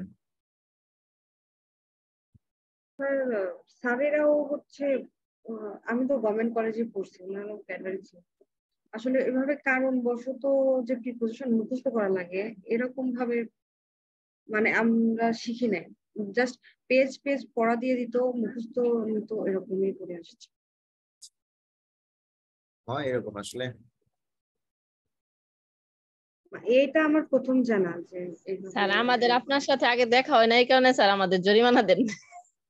কিছু বিষয় আছে, মানে কিছু ছিল যে মানে ফিক্সড কিছু ছিল, অন এখানে বসে, অ্যাবাউট এখানে বসে, মানে এই কিছু একটা জানার রুলস ছিল, ওইগুলা শিখেছিলাম, এগুলো জেনারেল গুলো। তারপরে যে কথার সাথে সাথে এগুলো একটু লিখে ফেললে খুশি হব। জি স্যার, লিখছি আর বলছি। সমস্যা হইলো কি, আমরা যখন সময়ের কাজ সময়ে করি না। আমি যেহেতু একজন টিচার বা ইনস্ট্রাক্টর, আমি তো টিচারের উপর দোষ স্বাভাবিকভাবেই নিতে চাইবো না। তো আমি দোষ বা ইয়ের কথা বলছি না। আমাদের সমস্যা কি, আপনি যে কথাটা বললেন, এই 3টা সেন্টেন্স লেখেন, আমি অল্প 30 সেকেন্ডের মতো সময় দিলাম। আমাদের সমস্যা হচ্ছে কি, আমরা যখন যে কাজটা করা দরকার করি না। আমি যে অনেক জানি তা না, আমি জানি আমার অনেক ঘাটতি আছে, কিন্তু যতটুকু আমি বুঝি ততটুকু আমি যেভাবে বুঝি আপনাকে সেইভাবে বোঝানোর চেষ্টা করি। এটা একটা বিষয়। আপনি যে কথাটা বললেন যে আমরা হয়তো মুখস্থ করছি, দেখেন আমি তো কলেজেই পড়াই, আমাদের তো অনার্সে পড়াটা একরকম, কলেজে পড়াটা একরকম। তো কলেজে এই জিনিসগুলো আমি ছেলে মেয়েদের অনেক বুঝাই। আমি রিসেন্টলি আমার এই যে এখানে আমার প্রতিবেশী একজন, আমার এক কলিগের ওয়াইফ আর কি, ম্যাডাম আর কি, উনি 2টা স্টুডেন্ট নিয়ে আসছেন, ওরা শেরপুরে থাকে। খেয়াল করেন কথাটা, আপনি যেটা বলেন এটা আমি শিক্ষামূলক উদ্দেশ্যেই বলছি। It is not a kind of গল্প বা স্টোরি যেটাকে বলি। তো 2টা স্টুডেন্ট আসছে, তো ওরা পড়বে, তা আমি বললাম আমার তো কোনো জায়গায় সময়। তো বললো যে স্যার একটু কোথাও সময় বের করে দেন, আমার মেয়েটা ঢাকা চলে যাবে, ও ভিকারুননিসাতে ভর্তি হবে, একটু যদি এখান থেকে আগে একটু অ্যাডভান্স হয়ে যায় ভালো। তো যাই হোক, পরে আমি রাজি হচ্ছি না, পরে বলে না আপনার এই যে আপনার প্রতিবেশী নিয়ে আসছে আপনার ম্যাডাম, ওনার দিকে তাকায় হইলো রাজি। তো অনুরোধে ঢেকে গেছে। তো এরা 3 জন পড়তে আসছে, এরা আমাকে বলে যে স্যার আমরা মানে যেভাবে বলছে সেভাবে বলতেছে, টাকা পয়সা নিয়ে কোনো সমস্যা নাই স্যার, আমরা ফুল ব্যাচের পেমেন্ট করবো। তো ভালোভাবে আসছে। তো ওদের এক এক দিন এক এক টাইমে পড়াই, যখন যেখানে ফাঁকা থাকে। তো 3 জনের মধ্যে একজনের অবস্থাটা চিন্তা করেন, আমরা 3 জন আসছে, এর মধ্যে 2 জন প্রথম দিন আসছে, তাদের সাথে আমরা একটা রোড ম্যাপ করে নিছি যে আমরা যে 20-22টা ক্লাস করব, এই 22টা ক্লাসে আমি তোমাদেরকে কি কি পড়িয়ে দিব। প্রথম দিন সুন্দর করে 2 জনকে নিয়ে আমি একটা রোড ম্যাপ করে দিছি, এটা হইল। পরের দিন তৃতীয় ব্যক্তির আগমন ঘটলো, সে এসে সবকিছু দেখলো, সবকিছু দেখার পরে একদিন সে পড়লো ঠিকঠাক মতো। পড়ার পরে পরের দিন বলছে স্যার তাহলে সেকেন্ড পেপারটা কবে শুরু করব? একটা ক্লাস পরে। আমি হেসে দিয়ে বললাম তো সেকেন্ড পেপারই তো পড়লাম এতক্ষণ, ফার্স্ট পেপার থেকে সেকেন্ড পেপার পড়ছে। তো সে একটু মন খারাপ করলো। পরের দিন সে আসছেন, পরের দিন আবার আসছে, আবার এসে বলে যে স্যার আমরা সরাসরি সেকেন্ড পেপার পড়ি। বাকি 2 জনও তার ইনফ্লুয়েন্সে রাজি হলো। আমি বললাম আচ্ছা ঠিক আছে, কোনো সমস্যা নাই। সেকেন্ড পেপার পরের দিন পড়াইলাম। সেকেন্ড পেপার কি পড়বে? পার্টস পিস পড়বে। আচ্ছা ঠিক আছে, পার্টস পিস বুঝাই দিলাম। তারপরের দিন আসছে, আবার বলে যে স্যার সামারি যে লিখতে পারি না, কথাটা খেয়াল করেন, স্যার সামারি যে লিখতে পারি না, সামারিটা কি একটু চিন্তা করা যাবে না? পড়াইলাম সামারি, মানে ঘুরতেছে। তারপরের দিন আমি তখন এটা তৃতীয়বারের সময় আমি কিছু বলি নাই, চতুর্থ দিন এসে বলতেছে স্যার সামারি পড়ছে, তো আমি বই থেকে 2-3টা ক্লাস লাগছে, সামারি শিখাই টিখাই দিচ্ছি, নোট টোট করে দিচ্ছি যে এইভাবে সামারি লিখতে হয়, প্র্যাকটিক্যাল করাই দিলাম। পরে বলে যে স্যার আবার সেকেন্ড পেপারে। আমার তখন সত্যি ভাবে রেগে যাওয়ার কথা। আমি বললাম যে বাবা তুমি আগে বলো যে তুমি কি চাও। এটা এখানে তো তুমি, আমি একটু অন্যভাবে বলছি যে তুমি তো আমার সাথে প্রেম প্রেম খেলা শুরু করলা, যে আজকে এরকম কালকে এরকম। সে মানে একটু হকচকিত হয়ে গেল, হতচকিত হয়ে গেল। সে বললো যে মানে বাচ্চা তো বুঝেন না। পরে এরকম বলছে, বলার পরে সে যখন বলে স্যার সাবজেক্ট ভার্ব এগ্রিমেন্ট করবো, আমি বললাম তুমি কি ডিটারমাইন্ড যে সাবজেক্ট ভার্ব এগ্রিমেন্ট করবা? বলে হ্যাঁ স্যার ডিটারমাইন্ড। আমি বললাম ঠিক আছে, তাহলে আগামী 6টা ক্লাস কোনো ধরনের মাঝখানে ইন্টারফেয়ার করবে না। হ্যাঁ, বলে জি স্যার। সাবজেক্ট ভার্ব এগ্রিমেন্ট শুরু করছি, ক্লিয়ার একটা ধারণা দিছি, প্রায় অনেকগুলো জায়গা মানে বেসিক নিয়ে এসে যেভাবে এগ্রিমেন্টে ঢোকা দরকার সব রেডি করছি। রেডি করে আমি আমার এই রুম থেকে পাশের রুমে গিয়ে একটু পানি খেয়ে আসছি। পানি খেয়ে আসার পরে আমার সাথে সাথে বলে স্যার ন্যারেশন করবে। বুঝছেন, সে পড়বে ন্যারেশন পড়ে। সাবজেক্ট ভার্ব এগ্রিমেন্ট শুরু করছি, শেষও করি নাই একটা ক্লাস, সে বলছে স্যার ন্যারেশন পড়ে। তো আমি তারে বকা দিছি, যে আমি হয় তোমরা 3 জনই পড়ো, আর না হলে তুমি কি করবা, তুমি একটা ডিসিশন নাও। শেষে আপনি বিশ্বাস করেন আমি এখন তাদের ন্যারেশন পড়াইতেছি, এবং আমি এদেরকে আজকে বলছি যে তোমাদের কোনো টপিকই পড়া হয় নাই, কিছুই পড়া হয় নাই, জাস্ট তোমরা খালি আসছো, আমার দেখলা গেলা এবং যা বলবো যে স্যার কিছুই পড়ায় নাই। তো আপনারাও যখন কলেজে ছিলেন তখন এই কাজগুলোই করছেন, ঠিক আছে? যে আমরা দেখছি, দেখি নাই, বা পড়ছি পড়ি নাই, কেউ কেউ হয়তো চেষ্টা করছে। আমাদেরকে কিছু শীট দিছে, শীট থেকে রিডিং পড়ায় গেছে। স্যার স্যার আমরা স্যারকে কখনো বলিনি স্যার এটা পড়ান ওইটা পড়ান, স্যার যেটা পড়াতে দিছে আমরা এরকম সুযোগই পাই না স্যার। আমরা স্যার এই কথা আমাদের করতে পারলাম না। আমাদের ব্যাচ এত বড় ছিল যে জানার পিছনে দাঁড়ায় থাকতাম, স্যার যা যা দিত এইভাবে হচ্ছে মানে ব্যাচে পড়েছি। এরকম জনপ্রিয় আমি কবে হব কে জানে। আচ্ছা এখন দেখি, খেয়াল করেন 3টা বাক্য লিখেছি আমি এখানে। এতক্ষণ ক্লাসে ছিলাম, এটা আপনার শিক্ষামূলক। এখানে দেখেন একই শব্দ, result of, result from, result in, দেখতে পাচ্ছেন না? জি স্যার। খেয়াল করেন আমি একটু বিভক্তির সাথে মিলিয়ে দেই, এই 3টাই কিন্তু অ্যাপ্রোপ্রিয়েট প্রিপজিশন, ঠিক আছে? আর এইটাকে আমরা গ্রুপ ভার্ব বলতে পারি অন্য একটা সেন্সে, তো দরকার নাই, আপনি এটা দেখেন, এটা হচ্ছে অ্যাপ্রোপ্রিয়েট প্রিপজিশন 3টাই। কিন্তু এখন প্রশ্ন হলো স্যার 3টাই অ্যাপ্রোপ্রিয়েট প্রিপজিশন, তাহলে বুঝবো কখন কোনটা কখন ব্যবহার করব? আপনি যদি মুখস্থ করার সময় একটু এই জায়গাটাকে বিভক্তির সাথে মিলিয়ে নেন, তাহলেই দেখবেন মিলে যাচ্ছে। The result of your misbehaviour, তোমার খারাপ আচরণের ফল ভালো নয়। এখানে আমি তো বাংলা লিখতে পারতেছি না, আপনারা একটু ইচ্ছা করলে লিখতে পারেন। হবে না স্যার, বুঝতেছি, বলেন। তোমার খারাপ আচরণের ফল ভালো নয়।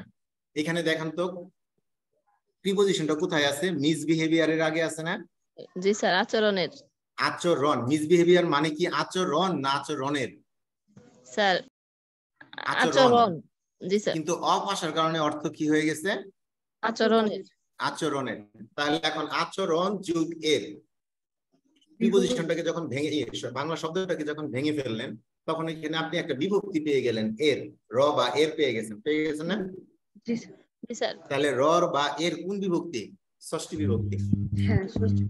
তাহলে আপনি যদি একটু কষ্ট করে মনে রাখার চেষ্টা করেন যে ষষ্ঠী বিভক্তি যখন অর্থের রেজাল্টের সাথে আসবে, একবার দুইবার তিনবার যদি পড়েন আপনি কখনোই এটা ভুলবেন না যে এইখানে ষষ্ঠী বিভক্তি আসার জন্য রেজাল্টের সাথে অব্যবহার করতে হয়েছে। দেখেন আপনি কিন্তু অ্যাপ্রোপ্রিয়েটের আইডিয়া থেকে দূরে সরে আসছেন। জি স্যার। অথচ এটা কিন্তু অ্যাপ্রোপ্রিয়েট প্রিপজিশন। আপনি যদি এই ধরনের সেন্টেন্স লিখতে চান তাহলে এখানে আপনার অফ ব্যবহার করতেই হবে, এখানে অন্য কোনো কিছু দেওয়া যাবে না। এই যে বিভক্তির একটা ছক আছে, যে বিভক্তির 7টা বিভক্তি আছে, আপনারা বাংলা বিভক্তির মধ্যে দেখবেন 7টা বিভক্তি আছে। আমি মুখে মুখে একবার বলে যাই যে শূন্য বিভক্তির সাথে কখনো কোনো প্রিপজিশন বসে না। যেমন আমরা বলি আমার নাম, ধরেন আমি বললাম আমার নাম খালিদ, আপনি বললেন আমার নাম XYZ। দেখেন আমার নাম খালিদ, এখানে কোথাও কিন্তু বিভক্তি নাই বা শূন্য বিভক্তি আছে, অবিভক্তি যেটাকে আমরা শূন্য বিভক্তি বলে থাকি বা প্রথমা বিভক্তি বলে থাকি। দেখেন এখানে কোনো প্রিপজিশন নেয় নাই। আবার বললেন আমি কলেজে যাই, এখানে হচ্ছে কে রে প্রতি অর্থাৎ দিক বুঝাচ্ছে, তখন আপনি টু বা টু ওয়ার্ডস ব্যবহার করবেন। এগুলোর আলাদা ব্যাখ্যা আছে, টু ওয়ার্ডস এর ব্যাখ্যা আছে, এগুলো পরে আসবে। তাহলে আপনি ব্যবহার করলেন, একটু মন দিয়ে শুনেন। দ্বিতীয় বিভক্তি স্যার টু বা টুয়ার্ডস। হ্যাঁ,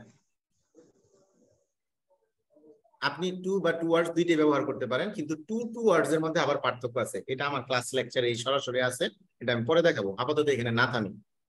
দ্বিতীয় বিভক্তি আপনি কে রে প্রতি বললেন, যখন কে রে প্রতি অর্থাৎ দিক বুঝাচ্ছেন, দিক এই যে এরকম দিক নির্দেশক বুঝাচ্ছেন। যেমন আপনি বললেন, যেমন আমি শেরপুর থাকি, আমি বললাম আমি শেরপুর থেকে ঢাকা যাব।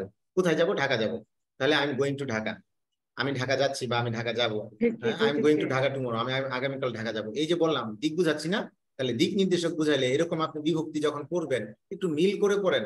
হ্যাঁ, আপনি 100% মিল পাবেন না, 100% মিল আপনি বাংলা থেকে ইংরেজিতে কখনোই পাবেন না, এটা পাওয়াও যায় না। তো আপনি রিলেট করা যায়, হ্যাঁ যতটুকু করা যায়, যতটুকু করা যায়। ধরেন 100টা প্রিপজিশন আপনি মুখস্থ করবেন, 50টা করা যায় 50টাই করেন, তো 50টা মুখস্থের ভেজাল তো কমে গেল। আমার কথাটা বুঝেন নাই? তৃতীয় বিভক্তি আসতেছেন, তৃতীয় বিভক্তিতে কি কি আসতেছে? দ্বারা দিয়া কর্তৃক। হ্যাঁ, দ্বারা দিয়া কর্তৃকে প্রিপজিশন কি নিবে? বাই এবং উইথ। বাই উইথ এর, এটা আপনাদের ক্লাস লেকচারে আমার কাছে আছে। বাই উইথ এর আমি 3-4 ধরনের ব্যবহার দেখাবো আপনাদের। তো এখানে তৃতীয় বিভক্তি দ্বারা দিয়া কর্তৃক আসবে। এখানে বলা হয় যে যখন কাজ করা বুঝাবে এরকম টাইপের কিছু আসবে, তখন বাই কখন হবে, উইথ কখন হবে। আপনি একটু মুখস্থ করার সময় মনে রাখলেন, এটা আমি আলাদা দেখাবো, এই জন্য আর এখানে ব্যাখ্যায় গেলাম না। চতুর্থ বিভক্তি হচ্ছে জন্য, ভুল হলে বলবেন আপনারা, জন্য বা নিমিত্তে এরকম বলি আমরা, তাই না? জন্য বা নিমিত্তে বুঝাতে। জি স্যার। হ্যাঁ, এরকম বুঝাইতে। তাহলে যেমন ধরেন আমরা বলি thank you for your consideration, thank you for your consideration, কিংবা আচ্ছা কথা যখন আসবে এরকম বাংলা যে সমস্ত প্রিপজিশন গুলোর সাথে আপনার ফর বসে, সেগুলোর সাথে মিলিয়ে দেখেন যে বাংলায় আপনার বিভক্তি চতুর্থ আসে কিনা। যেটার সাথে মিলে যায়, যেটার সাথে মিলে যাবে সেটা আপনি মনে রাখেন যে এটা চতুর্থ বিভক্তির জন্য হচ্ছে। সেন্টেন্সটা 2বার 3বার 4বার 5বার পড়েন, দেখবেন মনে থাকবে। আর যদি দেখেন মিলছে না, তাহলে তো জোর জবরদস্তির কিছু নাই, মিলে না তাহলে মিলবে না, বাস কোনো সমস্যা নেই। এরকম আপনি মিল খুঁজেন, আমি বললাম আপনি 50% না 60 থেকে 70% মিল খুঁজে পাবেন। কোথাও না কোথাও কোনো না কোনো রুলস আপনার জন্য রেডি হয়ে থাকবে। এখন পঞ্চমী বিভক্তিতে যান, পঞ্চমী বিভক্তি কাকে বলছে? হতে থেকে চেয়ে। তাহলে মানে কি? এটা বিচ্যুতি বুঝাচ্ছে, স্থানচ্যুত বুঝাচ্ছে। হ্যাঁ, বিচ্যুতি বুঝাচ্ছে। বিচ্যুতি বুঝাইলে যেমন ধরেন এই যে আমার দিকে তাকান, সবাই ক্লিয়ারলি তাকান। এই যে দেখেন আমার হাতে একটা কলম আছে, দেখতে পাচ্ছেন না সবাই? এই কলমটা এই যে দেখেন ছেড়ে দিলাম হাত থেকে। তাহলে এটা কি হচ্ছে? ফ্রম। তাহলে দেখেন লোকটি গাছ থেকে পড়ে গেছে, ফেল ফ্রম। ফেল ফ্রম তো অ্যাপ্রোপ্রিয়েট প্রিপজিশন, মুখস্থ রাখেন। অ্যাবসেন্ট ফ্রম অ্যাপ্রোপ্রিয়েট প্রিপজিশন, মুখস্থ রাখেন। অ্যাওয়ে ফ্রম, কিপ ফ্রম, মুখস্থ রাখেন। দেখেন পঞ্চমী বিভক্তি, আর সবগুলো কি বুঝাচ্ছে? বিচ্যুতি বুঝাচ্ছে। এই যে বিচ্যুতি, এই জাস্ট আমার চেহারার সাথে এই কলমটার খেয়াল রাখবেন, তাহলেই হয়ে গেল। এই যে বিচ্যুতি বোঝাচ্ছে, বাস শেষ, এই ছেড়ে দিলেন। তাহলে পঞ্চমী বিভক্তির সাথে আপনি দেখেন অনেক প্রিপজিশন পাবেন আপনি, যে অ্যাপ্রোপ্রিয়েট প্রিপজিশন ফ্রম বসে, এগুলোর সাথে এটা বসে, এটার সাথে এটা বসে। যেমন অ্যাবস্টেইন, এই শব্দটা অনেক সময় আমরা ভুলে যাই। অ্যাবস্টেইন মানে বিরত থাকা। তাহলে অ্যাবস্টেইনের সাথে অ্যাপ্রোপ্রিয়েট প্রিপজিশন আমরা মুখস্থ করে আসছি, ফ্রম বসে। কেন ফ্রম বসলে? বিরত থাকা। বিরত থাকা মানে কি? এই যে থেকে থাকতেছি না আমরা, অরিজিনেটেড ফ্রম। যেমন বললেন যে এই জিনিসটা ওই জায়গা থেকে আসছে। দা name Kuakata originated from, intermediate একটা প্যাসেজ পড়ে আসছেন। The name Kuakata originated from, তাহলে কোত্থেকে আসছে? অরিজিনেটেড ফ্রম কুয়া অর ওয়েল, কুয়া থেকে আসছে। তাহলে দেখেন অরিজিনের সাথে ফ্রম বসে। তাহলে এই যে জিনিসগুলো আছে, তাহলে আমরা পঞ্চম বিভক্তির সাথে এগুলোকে মিল রাখতে পারি না? তাহলে যেগুলো মিলবে আমি ওগুলো মুখস্থ রাখবো। ষষ্ঠ বিভক্তি এখানে আমি দেখাইলাম, এরকম যা মিল পাবেন সেটা রাখবেন। মিলবে না তো মিলে না, সমস্যা নেই, আমার তো না মিলে মিলবে না, গেল। তারপরে দেখেন সপ্তমী বিভক্তি এ ও তে।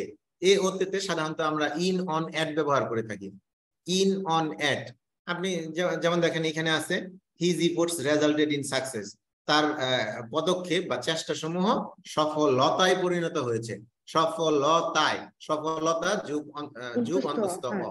তাহলে দেখেন তো আমি প্রিপোজিশন কি ব্যবহার করছি? He is driving at A high speed, সে খুব জোরে গাড়ি চালাচ্ছে। জোর এ, জোর যুগ এ বাচ্ছি এট এ হাই স্পিড। দেখেন প্রিপোজিশন কি করছে? একটু আগে আমরা বললাম সাম ইজ প্লেসড কোল্ড ওয়াটার, অথবা there is some writings on the board, বোর্ডে কিছু লেখা আছে, তাহলে অন, বোর্ডে কিছু লেখা আছে, তাহলে এ আসতেছে। দেখেন ইন অন অ্যাট সপ্তমী বিভক্তির সাথে। যেখানে মিলে আপনি সেখানে বিভক্তির সাথে মিল রেখে করুন, যেখানে মিলে না কোনো সমস্যা নাই।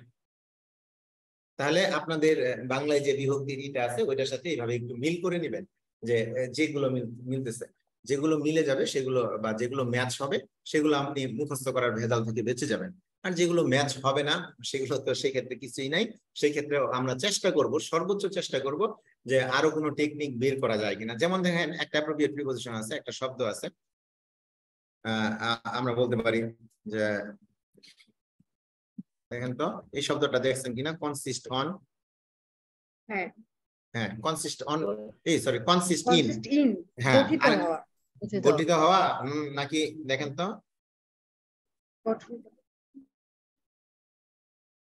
কোনটা গঠিত হওয়া? কনসিস্ট অফ গঠিত হওয়া। গঠিত হওয়া, হ্যাঁ, একটু ভালো করে খেয়াল করেন। আপনাদের মানে আমি লেকচার থেকে দূরে সরে গেছি, কিন্তু যেহেতু আসছে এই জিনিসটা কি উপকারী না অপকারী মনে হচ্ছে? আমি যেভাবে বলছি কথাগুলো মনে রাখবেন। দেখেন আমি কনসিস্ট ইন দিয়ে আমি একটা বাক্য লিখি আপনার, তাহলে জিনিসটা ক্লিয়ার হয়ে যাবে। Happiness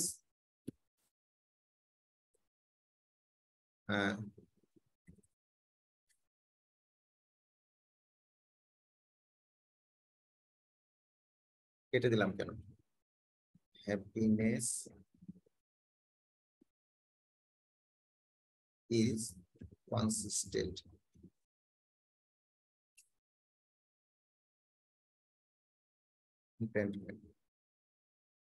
contentment। আচ্ছা, অথবা হ্যাপিনেস ইজ দেওয়া দরকার নেই, এখানে আরেক গ্রামার স্ট্রাকচার চলে যাবে, যত সহজে লেখা যায় সেটা লিখুন। হ্যাপিনেস কনসিস্ট ইন কন্টেন্টমেন্ট, একটা বাক্য লিখলাম। আরেকটা বাক্য লিখি এখানে, হ্যাঁ আরেকটা বাক্য লিখি, দা নিহিত consisted of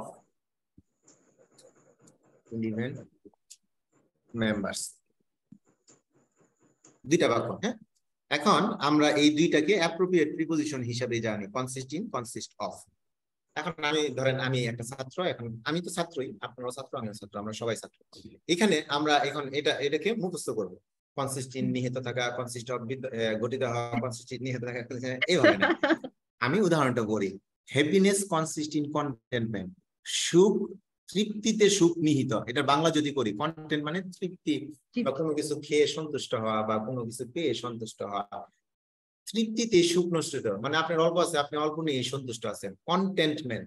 তাহলে হ্যাপিনেস কনসিস্ট ইন কন্টেন্টমেন্ট, তৃপ্তিতে সুখ নিহিত। তৃপ্তিতে এ ও তে, তাহলে সপ্তমী বিভক্তি মিলে গেছে না? তাহলে যে কনসিস্টের সাথে সপ্তমী বিভক্তি আসবে সেটার সাথে ইন বসবে। একবার কি পড়লে মনে থাকবে না? না থাকলো দুইবার পড়লে কি মনে থাকবে না? তিনবার পড়লেও কি মনে থাকবে না? এবং এই মনে থাকাটা হবে সারা জীবনের মনে থাকা। আর যদি মুখস্থ করি, একটু আগে যেভাবে বলছেন কনসিস্ট ইন, হ্যাঁ গঠিত হওয়া, ও না না সেন্টেন্স লেখার পরে বলছেন কনসিস্ট ইন নিহিত থাকা। এই যে কনফিউশন, এই কনফিউশন কিন্তু আপনার আর জীবনে আসবে না। আপনি যেই দেখবেন তৃপ্তিতে সুখ নিহিত, এরকম করে যখন আপনি একবার পড়বেন, ও এখানে তো তে আছে সপ্তমী বিভক্তি, হয়তো এখানে ইনি বসার কথা। আবার এখানে দেখেন the team is কনসিস্টেড of 11 members, 11 জনের সমন্বয়ে টিমটি গঠিত। 11 জনের বা 11 সদস্যের 11 মেম্বার্স, 11 সদস্যের, সদস্য যোগ এর, যেখানে ষষ্ঠী বিভক্তি আসছে এখানে কি বসাবো? ষষ্ঠী বিভক্তির জন্য র বা এর জন্য আমরা বলছি অফ, ঠিক আছে? অফ, এটা সঠিক উচ্চারণ হচ্ছে অফ। এই যে আমার মুখে দিয়ে খেয়াল করেন, অফ।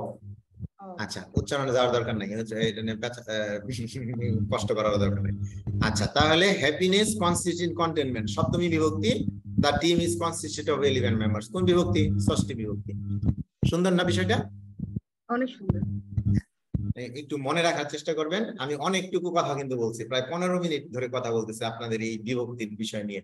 যেহেতু আমরা বলছি, তাহলে আপনি আজ থেকে যখন অ্যাপ্রোপ্রিয়েট প্রিপোজিশন যেগুলো মুখস্থ আছে সেই জিনিসগুলো মুখস্থ, হ্যাঁ মুখস্থ যখন আছে সেটাকে রিলেট করবেন। রিলেট করার পরে যেগুলো আছে সেই বিষয়গুলো আপনি খেয়াল রেখে পড়ার চেষ্টা করবেন। আশা করি এই যে এতক্ষণ আমি বক বক করলাম, এই বক বকটা আপনাদের কাজে লাগবে। কথা ক্লিয়ার? ইনশাআল্লাহ স্যার। আরেকটা কনফিউশন আছে স্যার, যে সেকেন্ড যে সেন্টেন্সটা মিসারিজ রেজাল্ট ফ্রম ভাইসেস, স্যার এই সেন্টেন্সটা একটু ব্যাখ্যা করবেন। এটা আমি তো ব্যাখ্যা শেষ করিনি, আমরা আসি। জি স্যার। তাহলে প্রথমটা তো আমরা বললাম যে এই যে প্রথম জায়গাটা যে বললাম the result of your misbehaviour, তাহলে ষষ্ঠ হয়েছে। এখন দেখেন মিজারি অথবা মাইজারি যেভাবে বলেন, এটাকে আমি মাইজারি লিখি, দুর্দশা সম্ভাবনা লিখে মাইজারি লিখি। Results from versus, result from, এখানে দেখেন তো ভাইস মানে কি বলেন তো? পাপ। বাংলায় কথা আছে, পাপ বাপের সারে না। হ্যাঁ, আপনি এখানে বাংলাটা যেটা বলা হচ্ছে যে দুর্দশা বা দুঃখ আসার কারণ হচ্ছে আমাদের পাপ। কারো কারো মাইক্রোফোন একটু মাঝে মাঝে ডিস্টার্ব করছে, একটু বন্ধ রাখবো আমরা। এখানে দেখেন মিজারি রেজাল্টস ফ্রম ভাইসেস, দুর্দশা বা দুঃখ থেকে আসে? পাপ থেকে আসে। তাহলে এখানে কি বুঝাচ্ছে? অরিজিন বুঝাচ্ছে না, তাহলে পাপ থেকে আসে। তাহলে থেকে, এই যে থেকে, এটা পাপ, এখান থেকে এই যে দুঃখ আসছে। কথা বুঝাইতে পারছি? হ্যাঁ, তাহলে এটাই কাজে ভবিষ্যতে, হ্যাঁ ভবিষ্যতে পাপ করার সময় সাবধান, হ্যাঁ খেয়াল রাখবেন, পাপ করলে দুঃখ আসবে। আচ্ছা, তারপরে আবার দুঃখ আসা মানে যে সবাই পাপ করছে এরকম বললেন না, আবার আমি এর উত্তর দিতে পারবো না। কাজী নজরুল কি বলছে? হে দারিদ্র তুমি মরে করেছ মহান। পাপ করে অনুতপ্ত হলে তো সেটা। হ্যাঁ, আচ্ছা লাস্টের রেজাল্টটা দেখি। লাস্টের রেজাল্ট, হিজ ইফোর্টস, ইফোর্টস মানে হচ্ছে ট্রাই বা পদক্ষেপ সমূহ, resulted in success, resulted in success, এখানে রেজাল্ট ইন সাকসেস মানে হচ্ছে তাহলে সফলতায়, সপ্তমী বিভক্তি রেজাল্টের, পর্যবসিত হওয়া, সফলতায় পর্যবসিত হওয়া এরকম বুঝাতে আমরা রেজাল্টের সাথে ইন ব্যবহার করে থাকি। এগুলো হচ্ছে বইয়ের ভাষা বা বইয়ের মতো করে বললাম। তো আপনি এখানে খেয়াল রাখতে পারেন যে এখানে যেহেতু সফলতায় বোঝাচ্ছে, একটা সপ্তমী বিভক্তির আমদানি দেখতে পাচ্ছি, এই আমদানির জন্য আমরা ইনকে আমদানি করবো। এখানে মিলে গেল না? ভেজাল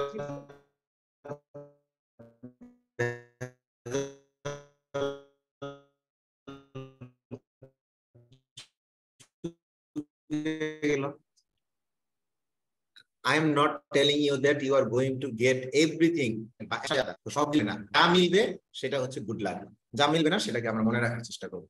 অনেক মিলানো যায় এরকম, যেমন আপনি একটা শব্দ আছে ব্লাইন্ড টু, ঠিক আছে, ব্যতিক্রম আছে ব্লাইন্ড টু, এটা দিয়ে যদি উদাহরণ লেখেন, হি ইজ, আমরা মুখস্থ করে আসছি blind to his own faults, খেয়াল করেন তো,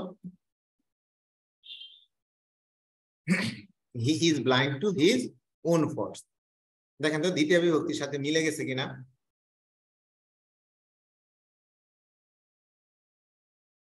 বাংলা করেন, সে তার নিজের দোষ দেখে না, নিজের দোষের প্রতি উদাসীন। বাংলা কিন্তু এইভাবে বলি, নিজের দোষে উদাসীন বলি না, কিন্তু বলি যে নিজের দোষের প্রতি তার কোনো খেয়াল নাই, নিজের দোষের কথা বলে না। তাহলে নিজের দোষের প্রতি সে কি? ব্লাইন্ড টু, উদাসীন থাকা। মুখস্থ করলেন, তাহলে আপনি বললেন যে কিছু কিছু মানুষ আছে অন্যের দোষ খুঁজে বেড়ায়, কিন্তু নিজের প্রতি যে খেয়াল রাখবে, নিজের দোষের প্রতি যে খেয়াল রাখবে সেটা খেয়াল রাখে না। একটু ঘটনা মিলায় পড়েন, এটাতেও যদি মনে না থাকে তাহলে আপনি যারে অপছন্দ করেন তার সাথে মিলাইয়া পড়েন শব্দ, কিংবা যারা পছন্দ করেন তার সাথে মিলিয়ে পড়েন, দেখবেন শব্দ মনে থাকবে। তাহলে কথা ক্লিয়ার এই পর্যন্ত? জি স্যার। তাহলে আমি আশা করব বিভক্তির বিষয়টা যেহেতু আমাদের ক্লাস লেকচারের বাইরে হয়ে আমাদের চলে আসছে এবং ইনস্ট্যান্ট একটা পজিশনে আমরা এটা খেয়াল করলাম, তো এটাকে আমরা অ্যাপ্রোপ্রিয়েট এর মধ্যে পার্থক্য কি? কিসের মধ্যে? গ্রুপ ভার্ব আর হচ্ছে অ্যাপ্রোপ্রিয়েট। হ্যাঁ আসি হ্যাঁ একটু শেষ করে নিতাম। তাহলে ফিক্সড প্রিপোজিশন থেকে আমরা অনেকটাই লেন্দি সময় একটা জায়গায় কাটালাম এবং আমি আশা করবো এই জিনিসটাকে আপনার প্রয়োগ করার চেষ্টা করবেন, তাহলে আমার প্রিপোজিশনে পুরো যা ক্লাস তার চেয়ে বেশি উপকার এতক্ষণ যা বললাম সেটাতে হবে না। আচ্ছা, তাহলে এতক্ষণ আমরা এগুলো দেখলাম, যেমন এগুলো দেখলাম আমরা। আর ফ্রেজাল ভার্বটা কি, এটা দিয়ে উদাহরণ দেওয়া যায়, কিন্তু এটা দিয়ে না দেই, এটা দিয়ে দিই। আচ্ছা, এখানে দেখেন তো গেট কি ভার্ব না, আর ওভারটা কি প্রিপোজিশন না। আমরা বিভিন্ন জায়গায় যে সেন্টেন্স লিখলাম, এই যে এই জায়গাগুলোতে যে রেজাল্ট অর্থ দিয়ে যে সেন্টেন্স লিখলাম, দেখেন রেজাল্টের সাথে প্রিপোজিশন বসছে, কিন্তু অর্থ কি চেঞ্জ হয়ে গেছে? না স্যার। কথা বলেন। এগুলো হচ্ছে অ্যাপ্রোপ্রিয়েট প্রিপোজিশন, কিন্তু এইখানে দেখেন অর্থের পরিবর্তন হয়ে গেছে। ঠিক আছে, কিভাবে পরিবর্তন হয়ে গেছে এটার অর্থটা মনে হয় বুঝতে পারছেন না, একটু খেয়াল করেন। গেটিং ওভার প্রিজুডিস, প্রিজুডিস শব্দের অর্থ হচ্ছে কুসংস্কার বা পূর্ব ধ্যান ধারণা। At work is never easy, কর্মক্ষেত্রে, যেমন আমরা আমাদের কর্মক্ষেত্রে যে কর্মক্ষেত্রেই হোক আমরা বলি যে নারী, একটা কথা খেয়াল রাখবেন, নারী বা মহিলা উনি এই কাজ করতে পারবে না। এটা কিন্তু আমরা যতই আধুনিক হই আমাদের মধ্যে এই ধ্যান ধারণা এখনো আছে। ঠিক আছে, তো বা আমরা বলে থাকি যে আপনি দেখবেন অনেক কর্মক্ষেত্রে, আমি উদাহরণ দিব না, এটা অন্যরকম হয়ে যাবে। আপনি দেখবেন যে আমরা মুখে বলি যে নারীরাও সমান, এই সমান, সেই সমান। এটা হচ্ছে প্রিজুডিস, এটা একটা ধ্যান ধারণা যে উনি এই কাজ পারবেন না। কোনো একটা কঠিন কাজ আসলে আমরা স্বাভাবিকভাবে, আমাদের ধরেন দুইটা অফিসার আছে, যে কোনো সেক্টরের দুইজন অফিসার আছে বা দুইজন কর্মী আছে বা এনিওয়ান, আমরা সবসময় কাকে প্রিফার করি যে ঠিক আছে এটা যেহেতু অনেক জানি টানি করতে হবে, ওই যাক, ম্যাডাম আপনি অন্যভাবে দেখেন। তো সরি, আপনারাও কিন্তু অভ্যস্ত যে আমরা যখন বলি যে ঠিক আছে ওই যাক, তোমার যাওয়ার দরকার নেই, আমরা ওইটা মেনে নিচ্ছি যে অভ্যস্ত। এই জিনিসটাকে প্রিজুডিস বলা হচ্ছে, পূর্ব ধ্যান ধারণা।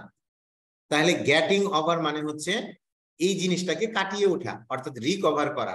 গেটিং ওভার প্রিজুডিস, এই কুসংস্কার দূর করা। At work is never easy, এত সহজ না যে তুমি এই কুসংস্কারটাকে কাটিয়ে উঠবে। তাহলে দেখেন গেট ওভার পুরো অর্থই কি হয়ে গেছে, চেঞ্জ হয়ে গেছে না, একটা আলাদা ধরনের অর্থ প্রকাশ করছে না। টু রিকভার অর্থে জয় করা, অর্থাৎ কুসংস্কারকে কর্মক্ষেত্রে জয় করা অতটা সহজ নয়। তাহলে গেট ওভার কি অর্থ দিচ্ছে, কনকার অর্থ দিচ্ছে, কনকোয়ার অর্থ দিচ্ছে, অথবা টু রিকভার অর্থ দিচ্ছে। ঠিক আছে, after getting over from illness he went to work, কাজ থেকে সুস্থ হয়ে সে সুস্থ হওয়ার পরে, অসুস্থতা থেকে সুস্থ হয়ে বা সুস্থ হওয়ার পরে সে কাজে গেল, আফটার গেটিং ওভার। তাহলে দেখেন অর্থ চেঞ্জ হয়ে গেছে। আবার যদি এরকম লিখি, দেখেন আরো একটা সেন্টেন্স লিখি, to adjust with the present world.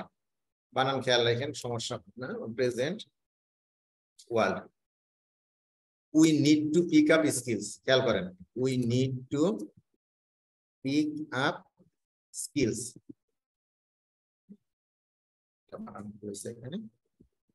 To adjust with the present world, পৃথিবীর সাথে, বর্তমান বিশ্বের সাথে খাপ খাওয়ানোর জন্য আমাদের কি দরকার, we need to pick up skills, আমাদের দক্ষতা অর্জন করা দরকার, এটুকুই বললাম।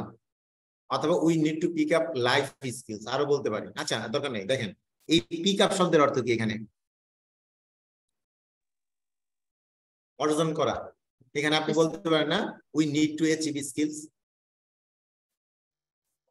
স্যার আপনার লেখা দেখা যায় না।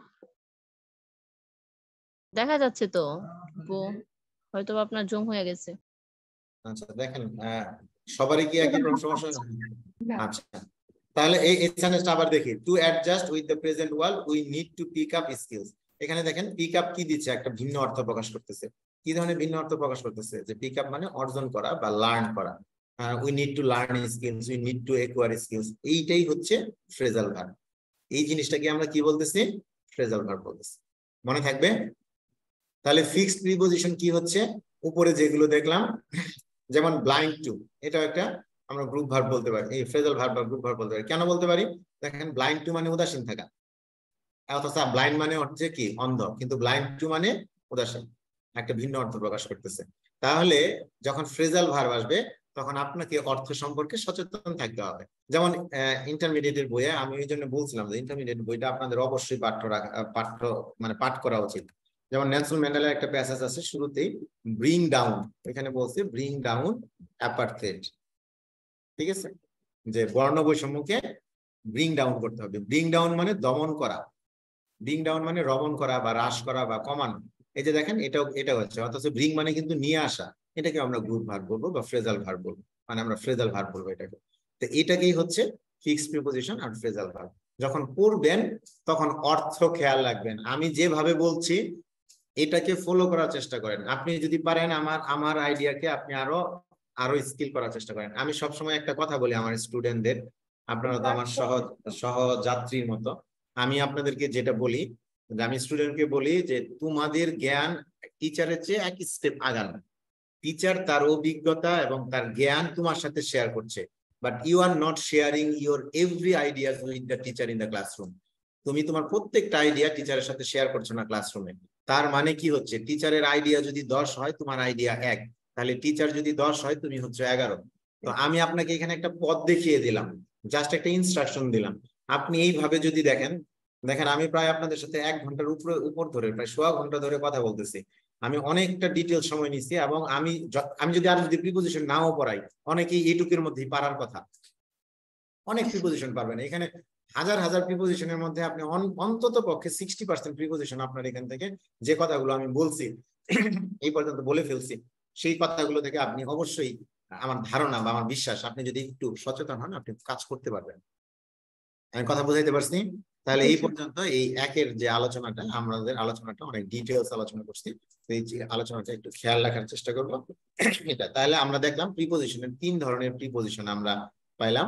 একটা হচ্ছে প্রিপোজিশনের জেনারেল ইউজ, যেটা হচ্ছে যে নাউন বা প্রোনাউন বসবে, আমরা অন দেখলাম, আগে ইন দেখলাম, এটা। আর এটা হচ্ছে ফিক্সড প্রিপোজিশন, যেটার নাম আমরা বলছি, এটাকে আপনারা অ্যাপ্রোপ্রিয়েটও লিখতে পারেন। আমি একটু ফিক্সড বলছি বা আমি ফিক্সড বলে অভ্যস্ত। ফিক্সড প্রিপোজিশন যেগুলো আছে, মাঝে মাঝে একটু পানি খাই, আপনারা কিছু মনে করবেন না।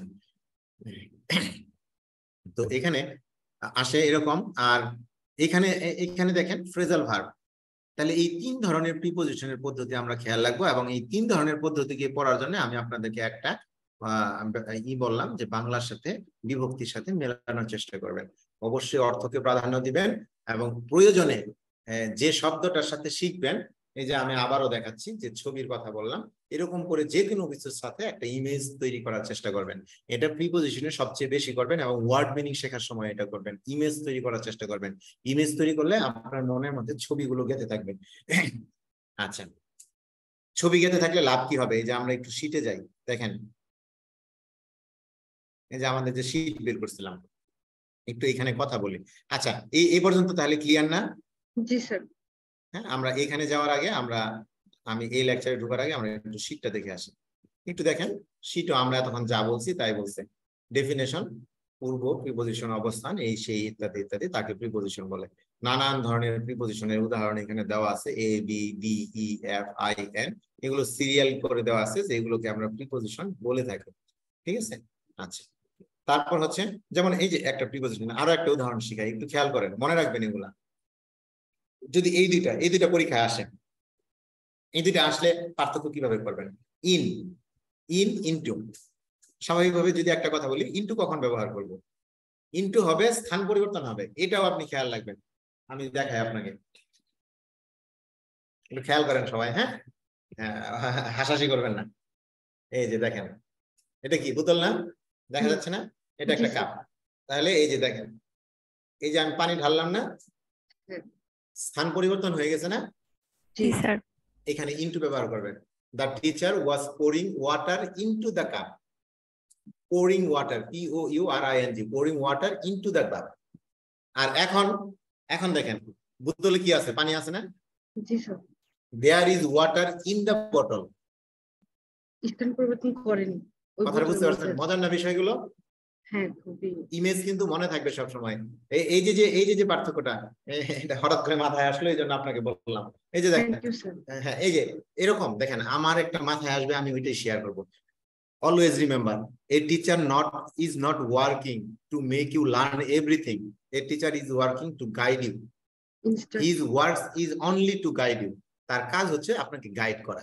আপনি অনেক কিছু জানেন যেটা আমি জানি না, হয়তো আপনি আমার চেয়ে অনেক ভালো বলতে পারবেন। আমার কাজ হচ্ছে আমার সাথে আপনার একটা পার্থক্য, জাস্ট খালি এক্সপিরিয়েন্স। আমি আপনাকে গাইড করছি।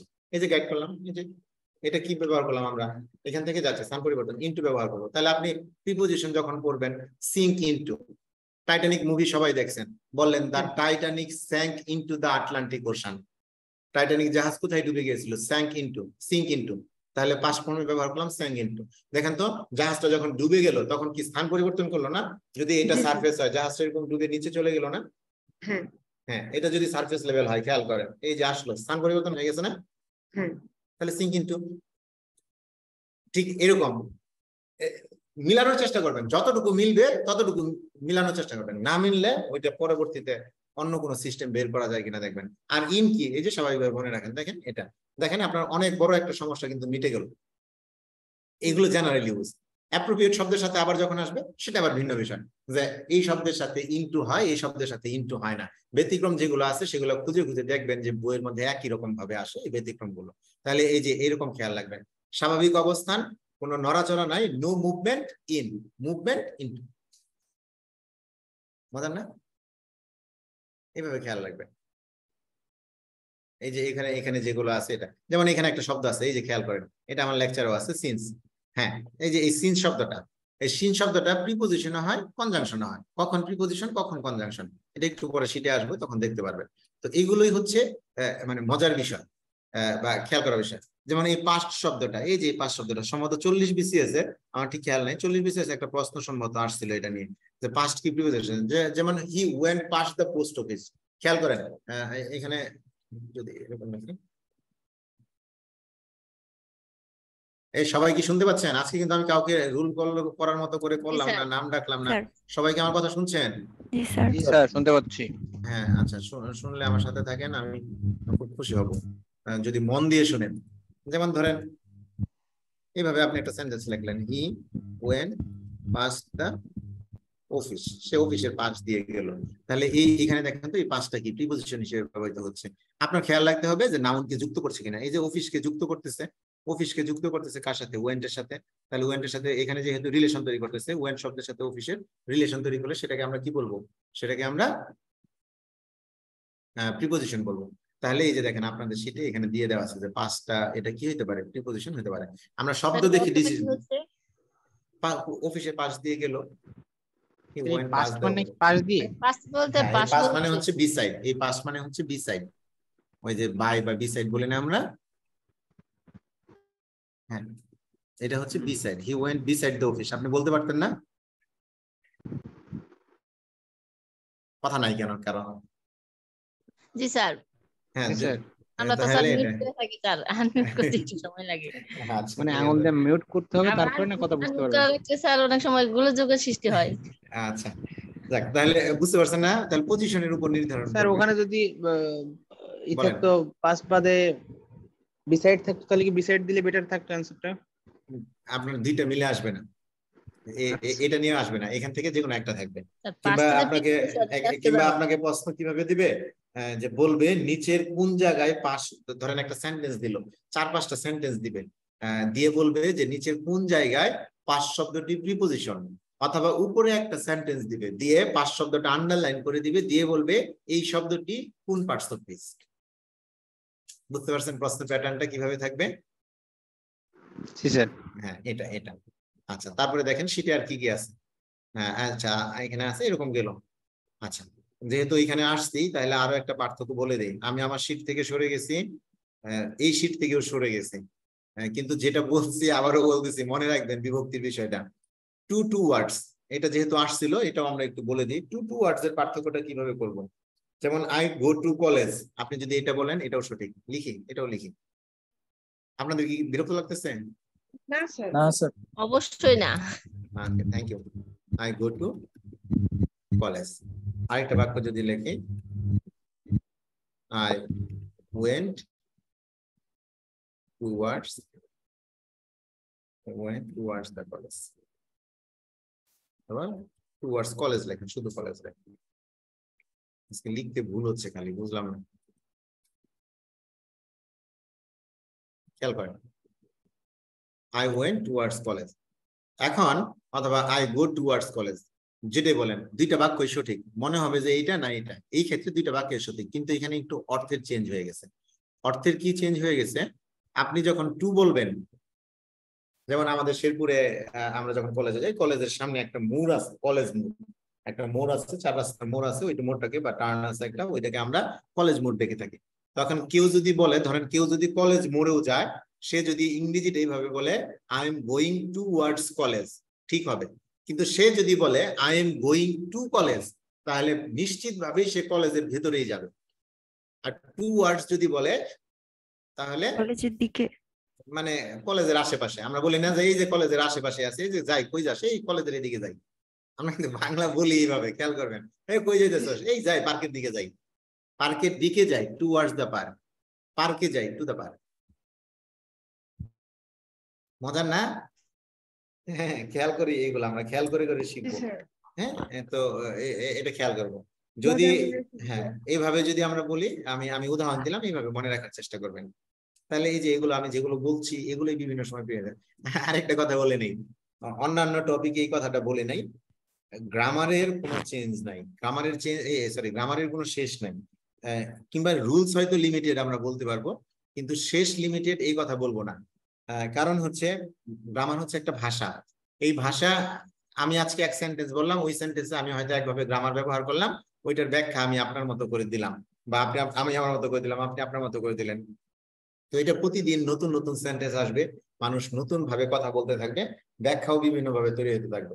এরপরেও প্রিপোজিশন এমন একটা টপিক যেটা আপনি সারা জীবন পড়বেন পড়বেন পড়বেন। আর এই প্রিপোজিশনের জন্য ইংরেজিতে আমরা ফ্রি হ্যান্ড রাইটিং এর মধ্যে সবচেয়ে বেশি প্রবলেম হয় আমাদের এই প্রিপোজিশনের জন্য। টিচাররা যখন খাতা দেখে, আপনার সাবজেক্ট ভার্ব এগ্রিমেন্টের বাইরেও যে বিষয়টা সবচেয়ে বেশি খেয়াল রাখতে হয় সেটা হচ্ছে প্রিপোজিশন। কারণ প্রিপোজিশনে যদি আপনি, কথা শুনতে পাচ্ছেন না সবাই? জি স্যার। প্রিপোজিশনে যদি ভুল করেন, বাক্যের অর্থ আমরা একটু আগেই দেখলাম চেঞ্জ হয়ে যায়। আচ্ছা, আরো কথায় আসে, তাহলে এখানে ছোট ছোট আমি 2-1টা করে উদাহরণ বললাম, এগুলো আপনারা একটু খেয়াল রাখবেন, এই শীট থেকে বললাম। আর এখানে যদি একটু খেয়াল রাখেন, এখানে বলা আছে প্রিপোজিশন প্রধানত 4 প্রকার। যখন কেউ কোনো কথা বলবে, সবসময় কথার প্যাটার্ন খেয়াল রাখবেন, কথা কিভাবে বলছেন। এখানে দেখেন একটা কথা, আমি এখান থেকে একটা কথা বলে দিই, প্রিপোজিশন প্রধানত 4 প্রকার। এই শব্দটা থাকার অর্থ হচ্ছে প্রিপোজিশনের আরো প্রকারভেদ আছে। কথা কি বুঝাইতে পারছি? জি স্যার। হ্যাঁ হ্যাঁ, তার মানে আমি ধরে নেব প্রিপোজিশন 4 প্রকার। প্রিপোজিশন বেশিরভাগ বইগুলোতে আলোচনায় বলে প্রিপোজিশন 6 প্রকার। ঠিক আছে, এখানে আরেকটা প্রিপোজিশন আছে, একটা হচ্ছে ডিটাচ প্রিপোজিশন, আরেকটা প্রিপোজিশন হচ্ছে আপনার পার্টিসিপল, অনেক সময় প্রিপোজিশন হিসেবে কাজ করে। কিন্তু এগুলো এখানে এটা আছে, আমি এখানে একটা জিনিস আপনাদের,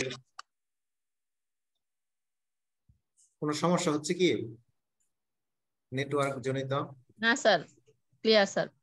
আচ্ছা, আমি মাঝে মাঝে কিসের যেন শব্দ শুনতে পাচ্ছি, আমার কথা শুনতে কোথাও সমস্যা হচ্ছে? একই রকম নেটওয়ার্ক না, প্রবলেম হতে পারে না, আমারটা আপনারটা সমস্যা হইলে সমস্যা নাই, আমারটা সমস্যা হচ্ছে কিনা এটা বলেন। জি স্যার, আপনি ক্লিয়ার। হ্যাঁ স্যার ঠিক আছে। আচ্ছা, আমি যতক্ষণ ক্লিয়ার থাকবো তাহলে সমস্যা নেই, আপনাদের ওই 2-1টা আমি সহ্য করে নিব, আমরা সবাই সহ্য করে নিব। কারণ সহ্য করলে ওই যে বলে না, তর্কে যুক্তিতে মেলায় বস্তু, তর্কে বহুদূর। আমাদের তর্ক করার দরকার নাই, আমরা যুক্তি দিয়ে কাজ করার চেষ্টা করব।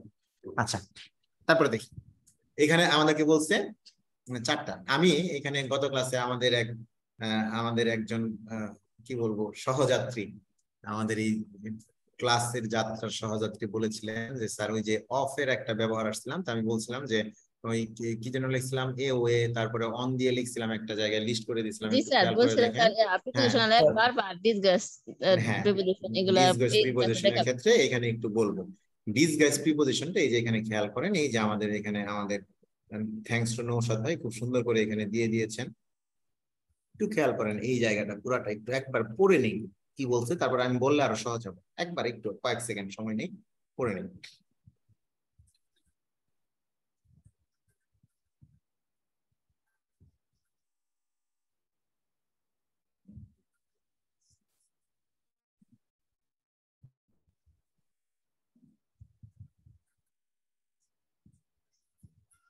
আশা করি পড়া হয়ে গিয়েছে, 3টা লাইন পড়তে হয়ে জি যাওয়ার স্যার। কথা। আচ্ছা, আমি আজকে আপনাদের নাম ডেকে ডেকে জিজ্ঞাসা করলাম না, আশা করি সবাই আছেন, সবাই কথা বুঝতে পারছেন। আমি আজকে শীটটা নিয়ে অনেকটা আলোচনা করলাম, 2টা শীটটা নিয়ে আমি আপনাদেরকে শুধু একটা মেসেজ দেওয়ার জন্য শীটটা নিয়ে আলোচনা করলাম। আসলে কি জানেন, প্রত্যেকটা মানুষের নিজস্ব লেকচারের একটা স্টাইল থাকে। হ্যাঁ, আমি যখন দেই তখন আমি যদি আমার মতো করে পয়েন্ট গুলো না থাকে, তাহলে আমি কি করব না, ওই যে মানে আমি কমফোর্ট ফিল করব না। তো স্বতঃস্ফূর্ত ওই হয় না জন্য ওটা। ওই জন্য আমি আমার মতো করে অনেক সময় লেকচার সাজানো থাকে। তো আমি শীটটাতে আসার কারণ হলো আমি আপনাদেরকে একটা মেসেজ দিতে চাই, এটা যে আমি বলেছি আগেও, যে কোনো ধরনের একটা নোট হাতের কাছে রেডিমেড থাকা অনেক উপকারী। আপনারা এটা পাচ্ছেন এবং এটা আপনাদের বা আমাদের যেভাবে বলি নওশাদ ভাই বা ডিরেক্টর যিনি তৈরি করেছেন, আমার এটার পিছনে কিন্তু অনেক সময় দিতে হয়েছে আমার কাছে। আমি একটা শীট আপনাদের কাছে শুরুতে দেখিয়েছি, আমার হাতে লেখা, এটা আমি বিভিন্ন বই পড়ি বা যখন পড়ি একটু নোট করে রাখছি। প্রিপোজিশনের এখানে জেনারেল কিছু ডিসকাশন আছে। তো এটা আপনি এই শীটটা যদি আপনাকে আমি দেখাই, আপনি কিছুই বুঝবেন না, কারণ এটা হচ্ছে আমি আমার মতো করে লেকচার করা। আমি কথাটা বুঝাইতে পারছি? যে আমার সামনে আছে, আমি রাখতেছি, আমি দেখবো এটাকে কি পয়েন্টের মতো করে আমি বলতে পারি। তো এটার পিছনে এখানে প্রায় ধরেন 1 2 3 মনে হয় 14-15 পৃষ্ঠার মতো আলোচনা আছে। তো এই 14-15 পৃষ্ঠার যে আলোচনা, এই আলোচনা কম করে হলেও 15 ঘন্টা আলোচনা করা যাবে এখানে, অ্যাটলিস্ট 15 আওয়ার্স। তো এই 15 আওয়ার্স আলোচনা করার জন্য আমাকে এটা তৈরি করতে, এটার পিছনে সময় দিতে হয়েছে মোর দেন 20 আওয়ার্স। এখন আপনার কাছে মনে হতে পারে আপনি খাওয়া দাওয়ার কাম নাই, 20 ঘন্টা সময় দিচ্ছেন, আমি বললেই বিশ্বাস করবো। হ্যাঁ, এখানের কেন আমি বলতেছি এটা, আমি এটা মানে আপনাকে বলতেছি যে আপনি যদি আপনার যে যাত্রাটা আপনি হাঁটা শুরু করছেন, এই যাত্রাটা আপনার অনেক দীর্ঘ এবং আপনাকে পরিশ্রম করতে হবে। আমি এখানে প্রত্যেকটা লাইন আপনাকে ব্যাখ্যা করে দিতে পারবো, কারণ আমি এটা কনফিডেন্টলি এই জন্য বলতেছি, because I myself have written this. আমি নিজে এটা আমার মতো করে আমার পয়েন্ট গুলো আমি লেকচারটা রাখছি। তাহলে এটা হবে ঠিক একই ভাবে আপনাদের সামনে যে শীটটা আছে, হ্যাঁ, এই শীটটা এইটা যদি হয় রাফ, এটা রাফও বলা যাবে না, এটাকে কি বলবো, এটা ড্রাফট, এটা রাফ না, খসড়া, যে এই কাজগুলো করবো, তারপরে রাফ, তারপরে হচ্ছে ফাইনালাইজেশন। তাহলে এইটা যদি এত সময় লাগে, তাহলে আপনাদের এই শীট গুলো তৈরি করেছেন যিনি, অনেকটা সময় বের করেছেন। তো আপনাদের সবার কাছে এই শীটটা পৌঁছে থাকার কথা। তো আপনারা মাঝে মধ্যেই পড়বেন এটা। হ্যাঁ, এটা আপনাদের কাজে আসবে। একটু একটু খেয়াল রাখবেন, নিজেদের মতো করে পড়বেন। হ্যাঁ, কোনো পড়াই কখনোই বিফল যায় না, কোনো না কোনো কাজে আপনার আসবে। এখন ডিসগাইজ প্রিপোজিশনটা আসেন, এটা থেকে পরীক্ষা অনেক সময় প্রশ্ন হয়, এগুলো আপনারা নিজেরা একটু পড়ে নিয়েন, এগুলা তেমন একটা লাগে না। সিম্পল, কম্পাউন্ড, এটা আরেকটা প্রিপোজিশনের কথা বললাম, এখানে আপনারা একটু ইচ্ছে করলে লিখে রাখতে পারেন, না লিখলেও কোনো সমস্যা নাই। 5 নম্বরে লিখতে পারেন detach preposition, detach, DETACHED, detached preposition. আরেকটা হচ্ছে পার্টিসিপল প্রিপোজিশন, তবে ওগুলো থেকে তেমন একটা প্রশ্ন আসে না। অ্যাডমিশন টেস্টের মতো পরীক্ষায় অনেক সময় ডিটাচ প্রিপোজিশন থেকে প্রশ্ন আসে। আচ্ছা, কিন্তু আমাদের এই জায়গাটা একটু খেয়াল করি, এই জায়গাটা যদি একটু খেয়াল করি, তাহলে এখানে আরেকটা কি, আরেকটা হচ্ছে পার্টিসিপল। পার্টিসিপল প্রিপোজিশন হিসেবে ব্যবহৃত হয়, ঠিক আছে? যেমন আপনাদের এই শীটে আছে একটা, এই যে এখানে রিগার্ডিং, তবে এগুলো আসে না, এগুলো জাস্ট মানে মাথা ভারী করা বা বই মোটা করার টপিক আর কি। আচ্ছা, এই ডিসগাস প্রিপোজিশনটা আমরা একটু আসি। কিছু প্রিপোজিশন ছদ্মবেশে অবস্থান করে তাদেরকে ডিসগাইজ প্রিপোজিশন বলে। ডিসগাইজ শব্দের অর্থই হচ্ছে ছদ্মবেশী।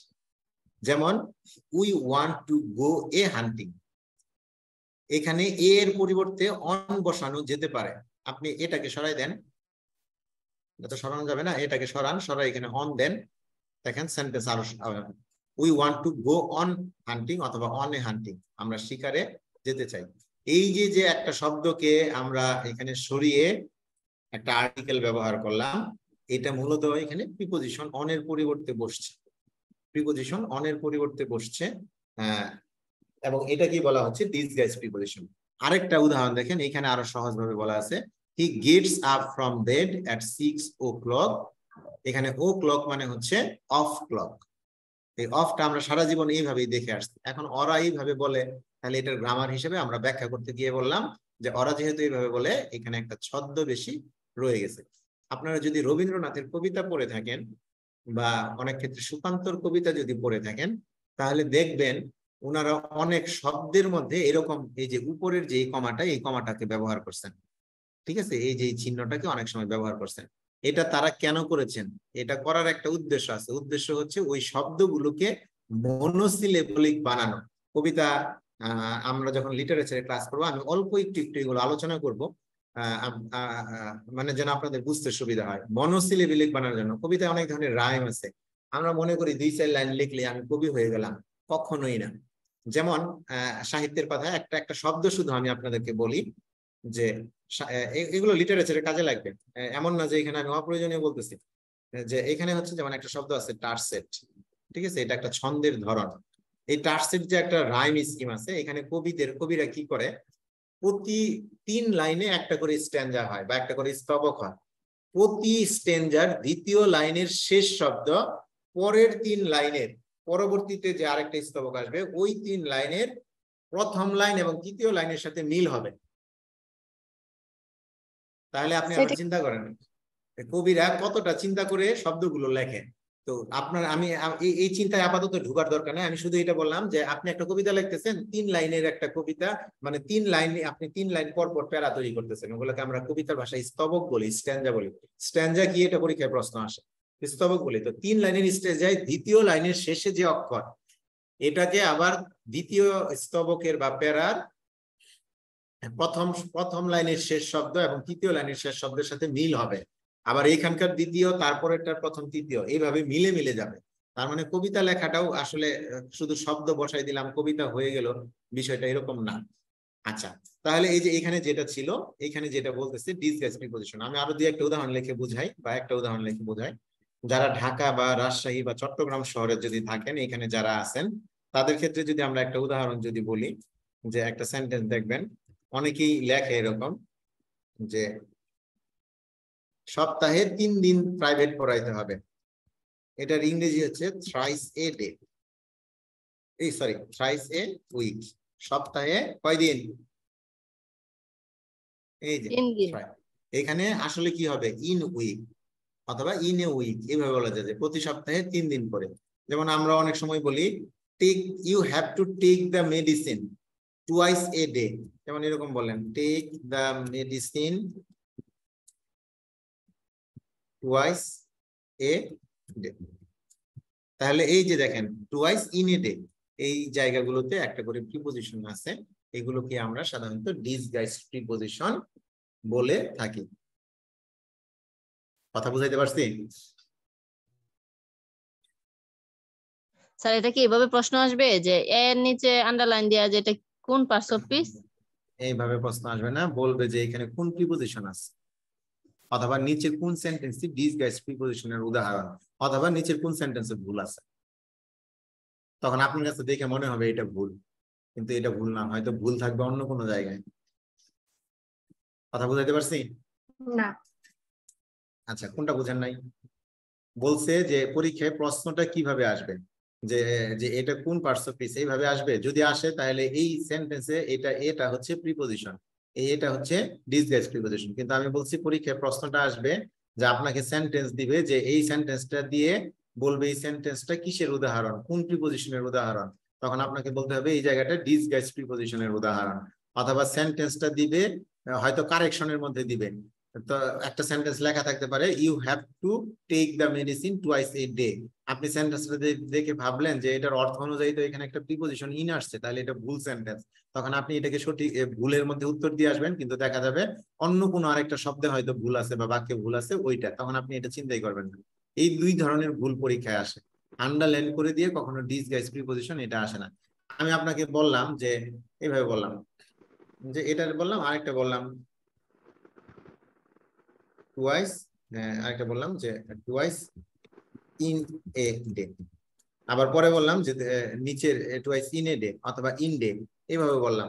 তখন আপনি যেটা বললেন, আপনি ভাবে নিলেন যে এটা ঠিক এটা ভুল, আসলে কিন্তু দুইটাই ঠিক।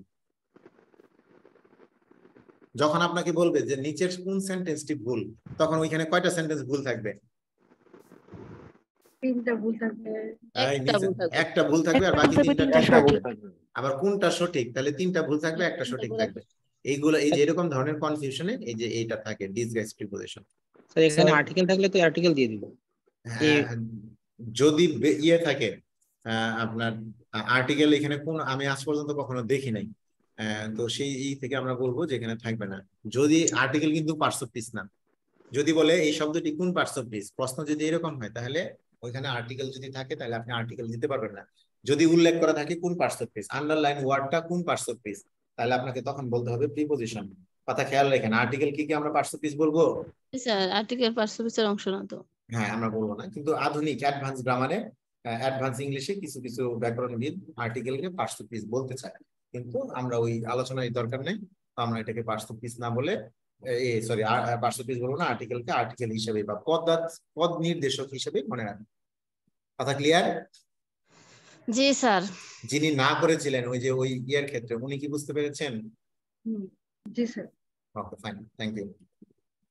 আর এই যে এখানে আছে এগুলো একটু দেখে নেবেন, ছোট স্থান বোঝাতে এগুলোকে আপনার এক একটা এক এক নামে বলা হয়। আমি আমার শিটে যাচ্ছি, একটু আরো কিছুক্ষণ আছে আরো কথা বলি। এই যে এই ছবিগুলো একটু পড়ার চেষ্টা করবেন, এগুলো নানান জায়গায় নানান ভাবে আছে, ঠিক আছে? কেউ যেমন এই যে এই জায়গাটা আছে, কই গেল এই যে থ্রো দা বক্স, এই যে দেখেন কিভাবে বোঝানো হয়েছে, এই বক্সের ভিতর দিয়ে গেছে। এটা অনেকে কিভাবে শেখায়, অনেকে সুড়ঙ্গ দিয়ে শেখায়, একটা সুড়ঙ্গ আর্ট করে এরকম করে আর্ট করে। এটা সুন্দর হয়েছে। আপনারা এটা গেম মনে করছিলাম প্রথমে। অ্যাংরি বার্ড না? আচ্ছা, আমি একটা দুইটা একটু করে যদি ব্যাখ্যা করি আপনারা খেয়াল রাখেন। এই যে দেখেন অন দা বক্স, বক্সের উপরে, এই উপরটা মানে হচ্ছে সংলগ্নতা বোঝাবে। কি বোঝাবে?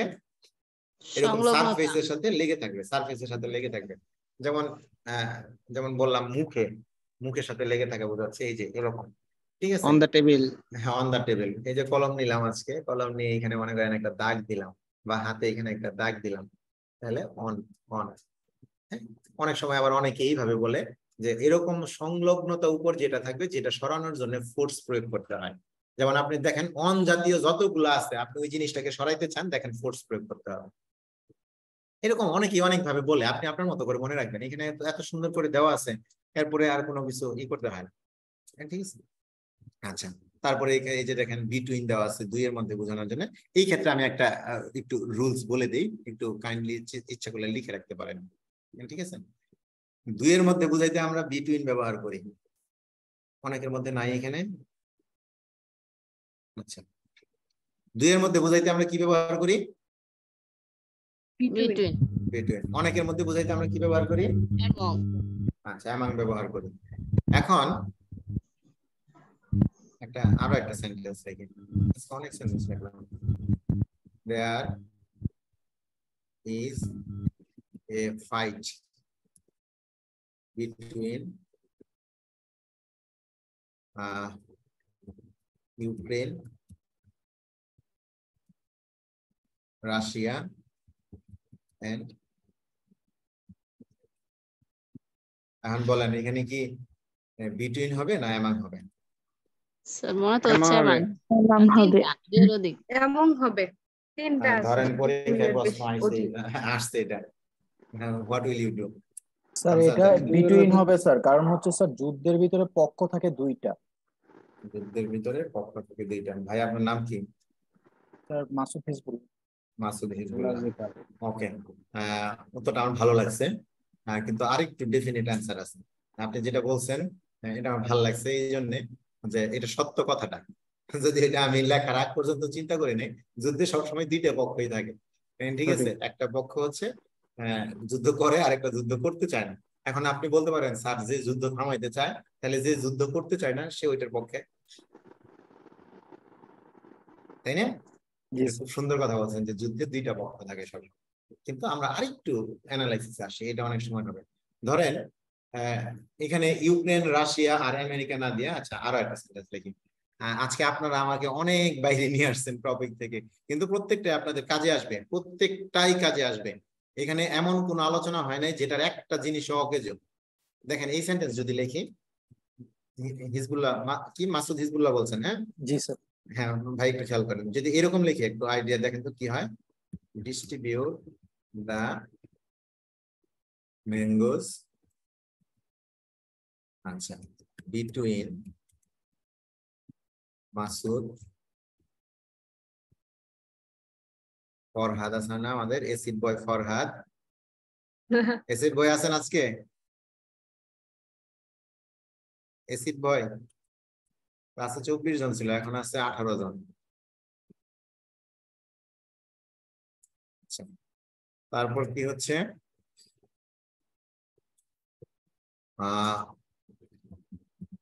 আমার ওরা তো যুক্ত আবার করেন। নতুন করে ক্লাস পাবে এই জন্য আর কি। আচ্ছা, নতুন ক্লাসের বিষয়টা কি আসলে? মানে স্যার আবার আরেকটা ব্যাচ শুরু হচ্ছে তো 21 তারিখ থেকে।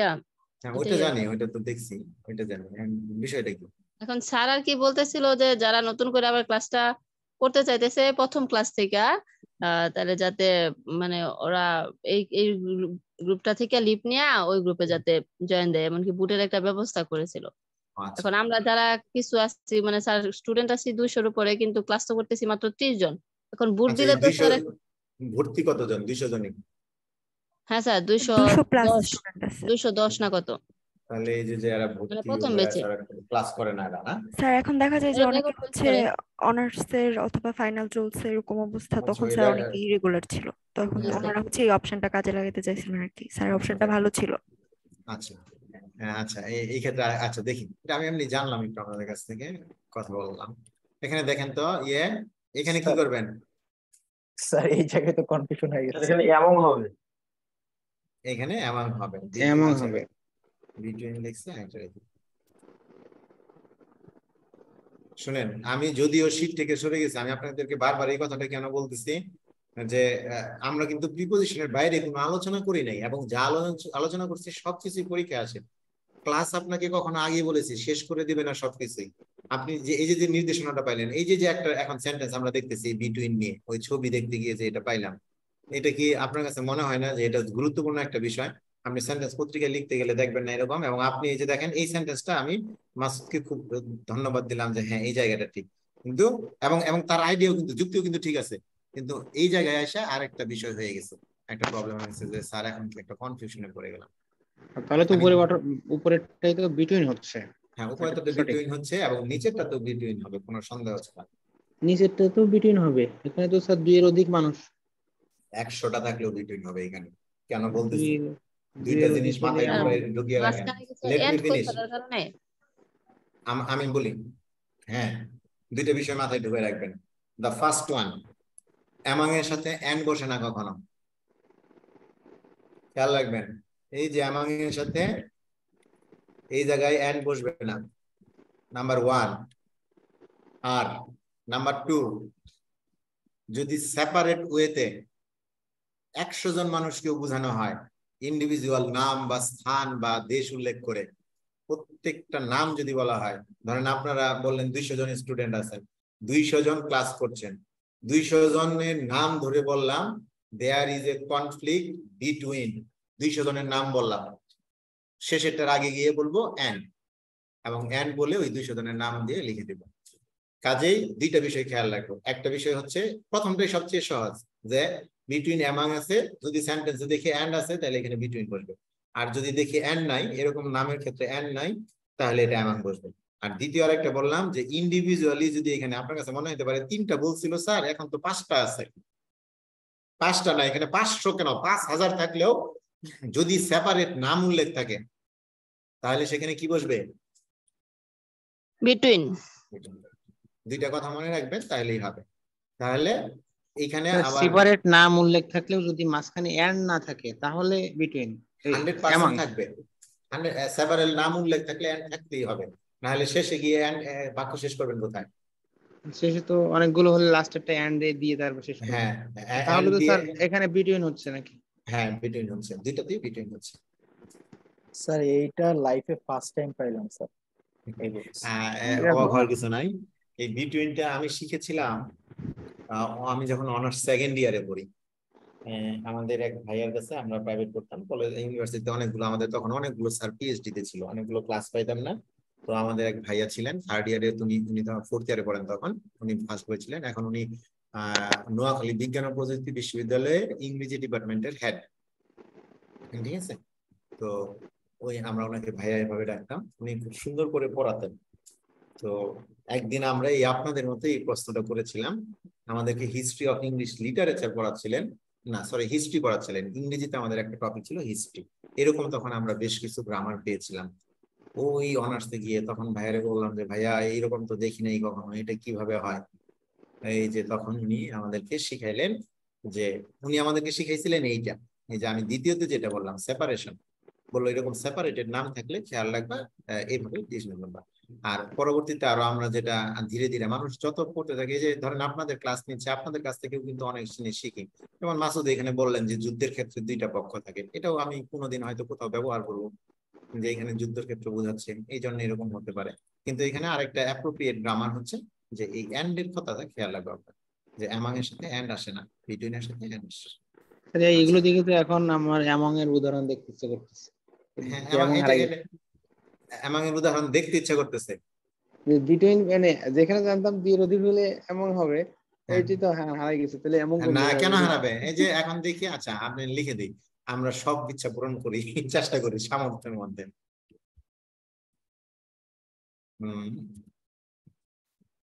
There is a fight, ধরেন লিখলাম between slash among the three countries, এই যে লিখলাম। তারপর এটা পরেরটা লিখি না, ডিস্ট্রিবিউট দ্য ম্যাঙ্গোজ, এখানে লিখি among their,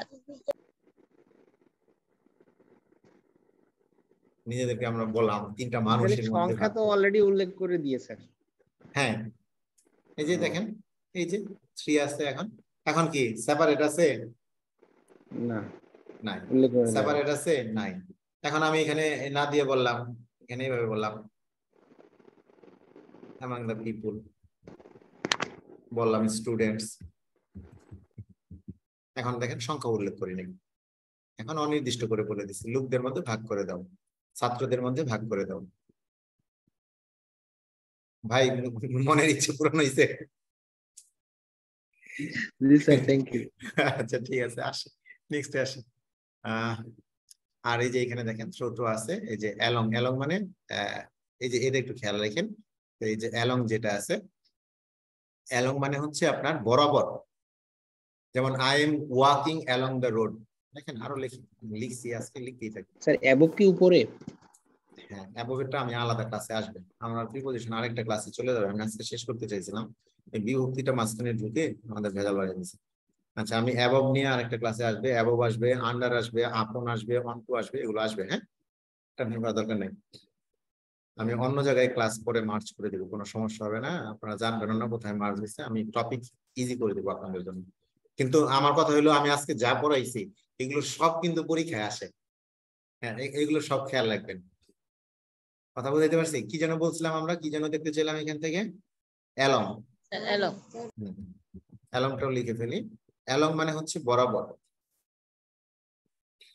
অ্যালং মানে হচ্ছে বরাবর। আপনি এরকম বড় উদাহরণ দিতে পারেন, I am walking along the road. আচ্ছা দেখেন, প্রিপোজিশনের কোনো শেষ নেই ভাই, একটার পর একটা আসতেই থাকে। আমি আমার একটা এক্সপিরিয়েন্সের কথা বলি, আমাদের ক্লাস আমরা শেষ করব, কিন্তু আমি একটা এক্সপিরিয়েন্সের কথা বলি। আমি চট্টগ্রামে তখন পড়ি, থার্ড ইয়ার বা ফোর্থ ইয়ারে পড়ি আর কি, ফোর্থ ইয়ারে মোস্ট প্রবাবলি। চিটাগং ক্যান্টনমেন্টের একটা স্টুডেন্ট ছিল, খুব ভালো স্টুডেন্ট ছিল, তো বাসায় গিয়ে পড়াইতাম। চট্টগ্রামের যদি কেউ থাকেন, বালুচরা ক্যান্টনমেন্টের এখানে একটা জায়গা আছে, ওইখানে গিয়ে আমি পড়াইতাম। তুমি এটা খুবই সিনসিয়ার ছিল, খুবই ভালো একটা স্টুডেন্ট ছিল। তো একদিন বললো প্রিপোজিশন পড়, তা আমি বললাম প্রিপোজিশন পড়লে তাহলে আগে একটা চুক্তি করে নেই, প্রিপোজিশনের পরের 2টা ক্লাস ছুটি। পরে বলে যে আচ্ছা ভাইয়া ঠিক আছে, পরের 2টা ক্লাস ছুটি। বিকেল 5টায় পড়াইতে গেছিলাম, রাত 11টায় বের হয়েছি। আমি মানে ওই দিন সময়টা ছিল একটা অফ টাইমে গেছিলাম আর কি, যে 5টায় গেছি 11টায় বেরিয়েছি। সে স্টুডেন্টটার অনেক ক্যালিবার ভালো ছিল এবং সে পরে বলছে যে খালিদ বলছে ভাইয়া তাহলে কি প্রিপোজিশন শেষ হয়ে গেল? আমি বললাম যে না, অর্ধেকও শেষ হয় নাই। এরকম করে একটা বড় নিঃশ্বাস ছিল। তো এটা হচ্ছে আপনার পড়া যায়। আপনার একটা বইয়ের নাম শুনছেন কিনা জানি না, কমন মিস্টেকস ইন ইংলিশ, এই বইটার নাম শুনছেন না সবাই? জি স্যার। জি স্যার, পড়িনি। এটা টিজে ফিটিকেটস এর লেখা একটা বই আছে ইংরেজি ভার্সনের, যদি সম্ভব হয় ওই বইটা সবসময় কাছে রাখবেন। এই বইটা আমি যখন ছাত্র ছিলাম চট্টগ্রামের রাস্তাঘাটে 10 টাকা করে বিক্রি করছে, রাস্তায় পড়েছিল বুঝছেন। হ্যাঁ, মানুষ ওই জাহাজ থেকে বিভিন্ন জিনিস আসতো, তো ওইখানে কাগজ এই বই পড়ে থাকতো, এই বইটা মানুষ পড়তো না, এই 10 টাকা করে এই বই বিক্রি করছে। পরবর্তীতে যারা বই নিয়ে আসে তারা দেখলো যে এই বইটির চাহিদা একটু বেশি, তখন আস্তে আস্তে এটার দাম 20 টাকা 30 টাকা হলো। আমি যখন পড়াশোনা শেষ করে আসলাম, শেরপুরে আসলাম, পরে শেরপুরে চাকরিতে, আমার বাড়ি শেরপুরে যখন আসলাম আমি পোলাপানরে যখন বললাম কমন মিস্টেক, শেরপুরের লাইব্রেরি গুলো এই বইয়ের নামই শুনে নাই। আর এখন এই শেরপুরের লাইব্রেরিতে এই বই মনে হয় 120 না 150 টাকা করে বিক্রি করে, বই কিন্তু ওইটাই রয়ে গেছে। এই বই মানে এই রাইটারেও মনে হয় কোথায় আছে না আছে এই সম্পর্কে আমি কিছুই জানি না, তবে বইটা খুবই ভালো। টিজে ফিটিকেটস এর, যেটা কমন মিস্টেকস এর অনেক বই আছে বাজারে, তবে বেস্ট বইটা হচ্ছে টিজে ফিটিকেটস নামক রাইটারের যেটা লেখা সেটা। আপনারা যদি পারেন কখনো এখানে প্রায় 600 রুলস আছে, অবসর সময়গুলোতে পড়বেন। আমি অনেকবার পড়ছি এবং অনেকবার ভুলে গেছি এবং এখনো ভুলে গেছি, তো আপনি ভুলবেন কিন্তু তবুও পড়বেন। আচ্ছা, এখানে যেটা বললাম, I am walking along the road, I am writer K? TJ ফিটিকিডস, FITIKIDS।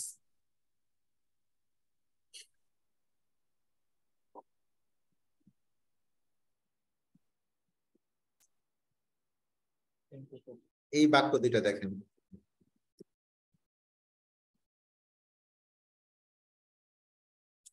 আচ্ছা এটা ওয়াকিং না লেখে এটা ওয়াকড লেখেন,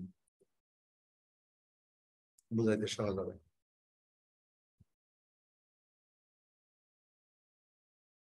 দুইটা বাক্য দেখতে পাচ্ছি না, এটা নোট করে রাখেন। জি স্যার।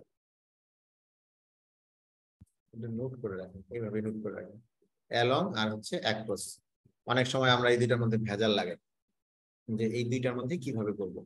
অ্যালং এবং অ্যাক্রস এর মধ্যে পার্থক্য কি? এখানে দুইটা বাক্যই সঠিক, এখানে আমি আর কোনো ধরনের আলোচনায় গেলাম না, দুইটা বাক্যই সঠিক কিন্তু দুইটার অর্থ দুই রকম। I am walking along the road, আমি রাস্তা ধরে হাঁটছি, আমি রাস্তা বরাবর হেঁটে যাচ্ছি। I walk across the road, আমি রাস্তার ওই পাশ থেকে, হ্যাঁ এই পাশ থেকে এই পাশে আসলাম। জাস্ট থিঙ্ক, এটা রাস্তা, এটা একটা রাস্তা, আপনি এইভাবে রাস্তা দিয়ে রাস্তা বরাবর এইভাবে হেঁটে যাচ্ছেন, অ্যালং দ্য রোড, রাস্তার এই পার থেকে ওই পারে গেছেন, অ্যাক্রস দ্য রোড। ক্লিয়ার? বরাবর, রাস্তা বরাবর, লাইন বরাবর হেঁটে যাচ্ছি বা রাস্তা দিয়ে হেঁটে যাচ্ছি, walking along the road, along the road বরাবর। আর এই পার থেকে ওই পারে গেছি, I walked across the road, ওই পাশ থেকে এই পাশে আসলাম। মনে থাকবে সব সময়? জি স্যার। খুব সহজ করে বুঝাইলাম, অ্যালং অ্যাক্রস, এটা আসে পরীক্ষায়। অ্যাক্রসের কি অ্যাকচুয়াল কোনো মানে ওয়ার্ড মিনিং আছে? আসলে প্রিপোজিশনের সত্যিকার অর্থে প্রিপোজিশনের নিজস্ব কোনো অর্থই নাই, যেগুলো আমরা ব্যবহার করি এটা জাস্ট আমরা আমাদের শিক্ষার সুবিধার্থে ব্যবহার করি। অ্যাক্রসের অর্থ হচ্ছে আড়াআড়ি ভাবে চলা, ঠিক আছে, আড়াআড়ি বোঝায়, তবে এগুলো কোনোটাই অর্থ না, এটা জাস্ট আমরা আমাদের সুবিধার্থে ব্যবহার করি। যেমন বিভক্তির কি কোনো অর্থ আছে? ওইরকম। আচ্ছা, তাহলে আমরা আজকে এই জায়গাটা শীটটা মোটামুটি সব ভালোভাবে দেখলাম। কম্পারেটিভ রুলস অফ প্রিপোজিশন, কোথায় কোথায় ইন হবে কোথায় অ্যাট হবে এগুলো আছে। এই যে যেমন ইন ইনটু পড়াই দিছি, যে দেখেন কোনো কিছুর ভেতরে অবস্থান করা বোঝাতে ইন, ভেতরে প্রবেশ গতিময় অবস্থা বোঝাতে ইনটু, অনেকটা এরকম ভাবেই বলছি আমরা, তাই না?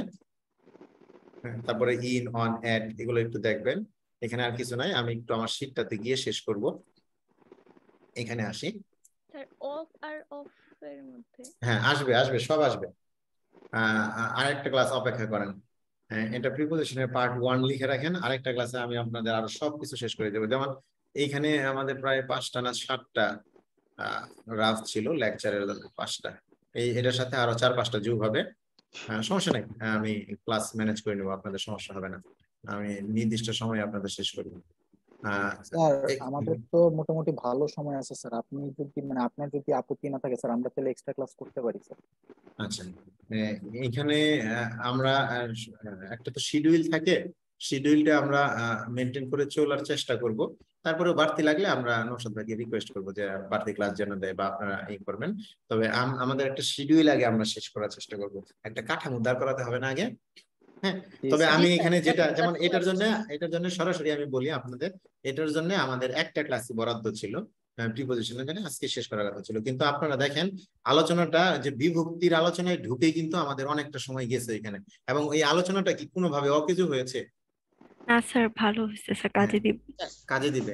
আবার দেখেন এই আলোচনায় যখন ঢুকলাম এখানে আমি অনেক কিছু আপনাদেরকে বলে ফেলছি, যেটা আমাদের লেকচার শিট থেকে আমার লেকচার শিট থেকে অনেকটা গেছে, যেমন অনের কথা বলছি, বিটুইন এর কথাটা বলে ফেলছি। এগুলো দেখেন, এই যে যেমন একজন বললেন যে আজকে আমি জীবনের প্রথম শুনলাম, আমার ধারণা ওই একজন না, আপনারা এখানে যারা আছেন তার 90% হয়তো জীবনে এই প্রথম শুনছেন। ঠিক আছে, তো এটা একটা কাজে আসবে আপনার। তারপরে এই যে যেমন অ্যালং লিখতে গিয়ে দেখেন এখানে অ্যাক্রোস নাই, কিন্তু অ্যালংটা কিন্তু আমি এখানে আপনাকে অ্যালং এর সাথে অ্যাক্রোসের বিষয়টা বুঝাই দিলাম। এই যে পাস্ট, এই শব্দটা আমরা ব্যবহার করছি, এগুলো কিন্তু জিনিসগুলো কিন্তু কঠিনই আসলে, বা মনে থাকে না, হ্যাঁ আমরা ভুলে যাই। তো আমি সর্বোচ্চটা চেষ্টা করছি আপনাদেরকে দেখানোর জন্য, আমার ধারণা আপনারা প্র্যাকটিস করলে এগুলো পারবেন, কোনোটাই সমস্যা হবে না। আচ্ছা, এখন দেখেন আমরা এখানে দ্বিতীয় এগুলো স্লাইডের মতো করে সাজানো, আমি যদি এগুলো পাওয়ার পয়েন্টে নেই না, পাওয়ার পয়েন্টে হচ্ছে ওয়ার্ডে ভালো লাগে, ওয়ার্ডে যখন তখন এই যে দেখেন কত কিছু লিখছি, তাই না? হ্যাঁ, এগুলো আমি চাইলে এডিট করতে পারবো, লিখতে পারবো, ওয়ার্ডে পাওয়ার পয়েন্টে গেলে ভেজাল। এখন দেখেন পজিশনস অফ প্রিপজিশনস, লাইনটা মজার না? খেয়াল করেন, পজিশনস অফ প্রিপজিশনস, সামনে শুধু একটা ফ্রি দেখতে পাচ্ছেন না? জি স্যার। হ্যাঁ, এই লাইনটা আমি যখন লিখছিলাম, আপনাদের ভাবি বা ম্যাডাম যেটাই বলেন, তুমি আপু যেভাবে বলে অন্য ভাষা চলে, বললো যে এটা কি লিখলাম, আমি আমি লিখতেছি, সব পিছনে এসে বসছেন পজিশন অফ প্রিপজিশন, বললো এটা এরকম লেখলা কেন? আমি বললাম এটা একটা ক্লাসের একটা এই করে এইভাবেই লিখলাম। একটু খেয়াল করেন, পজিশনস অফ প্রিপজিশন, প্রিপজিশন কোথায় কোথায় বসে এটাই কিন্তু বুঝাতে চাচ্ছে এখানে।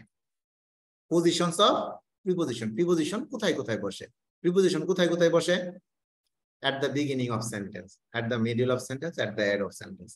সাধারণত এই তিনটা জায়গায় আমরা বাকি সেগুলো কোনে বুঝি তিন না, জায়গায় তো মাথায় শেষে মাঝখানে তো সব জায়গায় হয়ে গেল স্যার। হ্যাঁ, তার মানে এটা দিয়ে বুঝাইতে চাচ্ছি যে আমরা সব জায়গাতেই প্রিপজিশনের ব্যবহার করে থাকি। তাহলে প্রিপজিশন কোথায় বসে, আমি কিন্তু আপনাদেরকে সংজ্ঞাটা প্রায় 20 মিনিটের উপর আলোচনা করছি, ওই সংজ্ঞাটা মনে রাখলেই বুঝবেন যে প্রিপজিশন কত জায়গায় বসতে পারে। এই যে প্রিপজিশনের যে আমরা শুরুতে যে সংজ্ঞা দিছিলাম, মনে আছে না? এই যে, জি স্যার। হ্যাঁ, আচ্ছা, তাহলে ওইটা ক্লিয়ার থাকলে প্রিপজিশনের জায়গা নিয়ে আর কোনো সমস্যা হবে না। একটু নিচে আরেকটা জায়গায় খেয়াল করি, টাইপস অফ প্রিপজিশন। এখানে কি বলছি? টাইপস অফ প্রিপজিশন, প্রিপজিশনের টাইপ কি কি? এখানে বলছি preposition of time, preposition of place, preposition of direction.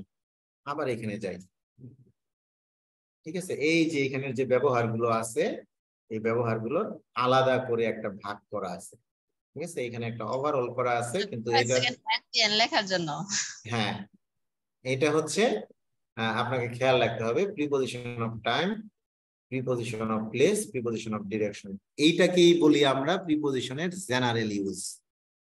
পরীক্ষায় প্রশ্ন দুই জায়গা থেকে আসে, আর এটা ফ্রি হ্যান্ড রাইটিং এর একেবারে মনে করেন নিনজা টেকনিকের মতো, যে এটা আমাকে জানতে হবে কোনটা টাইম বোঝাচ্ছে, কোনটা প্লেস বোঝাচ্ছে, আর কোনটা ডিরেকশন বোঝাচ্ছে। ডিপিটি, প্রিপজিশনের টাইপে খেয়াল রাখতে হবে ডিপিটি, এই যে ডি, এই যে পি, এই যে টি, ডিরেকশন, প্লেস, টাইম। মার্কার খেয়াল করেন, ডিরেকশন, প্লেস, টাইম। এই যে উদাহরণ যদি খেয়াল করেন, হি উইল কাম এট ডন, ডন মানে কি জানেন তো? এই ডন শব্দের অর্থ স্যার সকাল, ভোরবেলা, প্রত্যুষকাল, প্রত্যুষকাল, সকালবেলা, ভোরবেলা যেটাকে বলি, প্রত্যুষকাল যেটাকে বলে এটা। আবার শাহরুখ খান ডন মনে করেন না, ঠিক আছে, এটা শাহরুখ খানের ডন না। হ্যাঁ, আচ্ছা, হি এইমড এট দ্য বার্ড, এখানে দেখেন তো সে লক্ষ্য স্থির করলো, লক্ষ্য স্থিরটা একটা স্থানকে, একটা সরি এটা কি লিখছি, প্লেস, এটা উল্টা হবে, ঠিক করে দিই।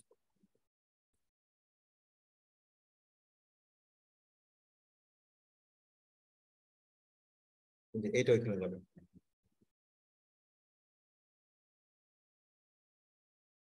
এটা যাবে এখানে।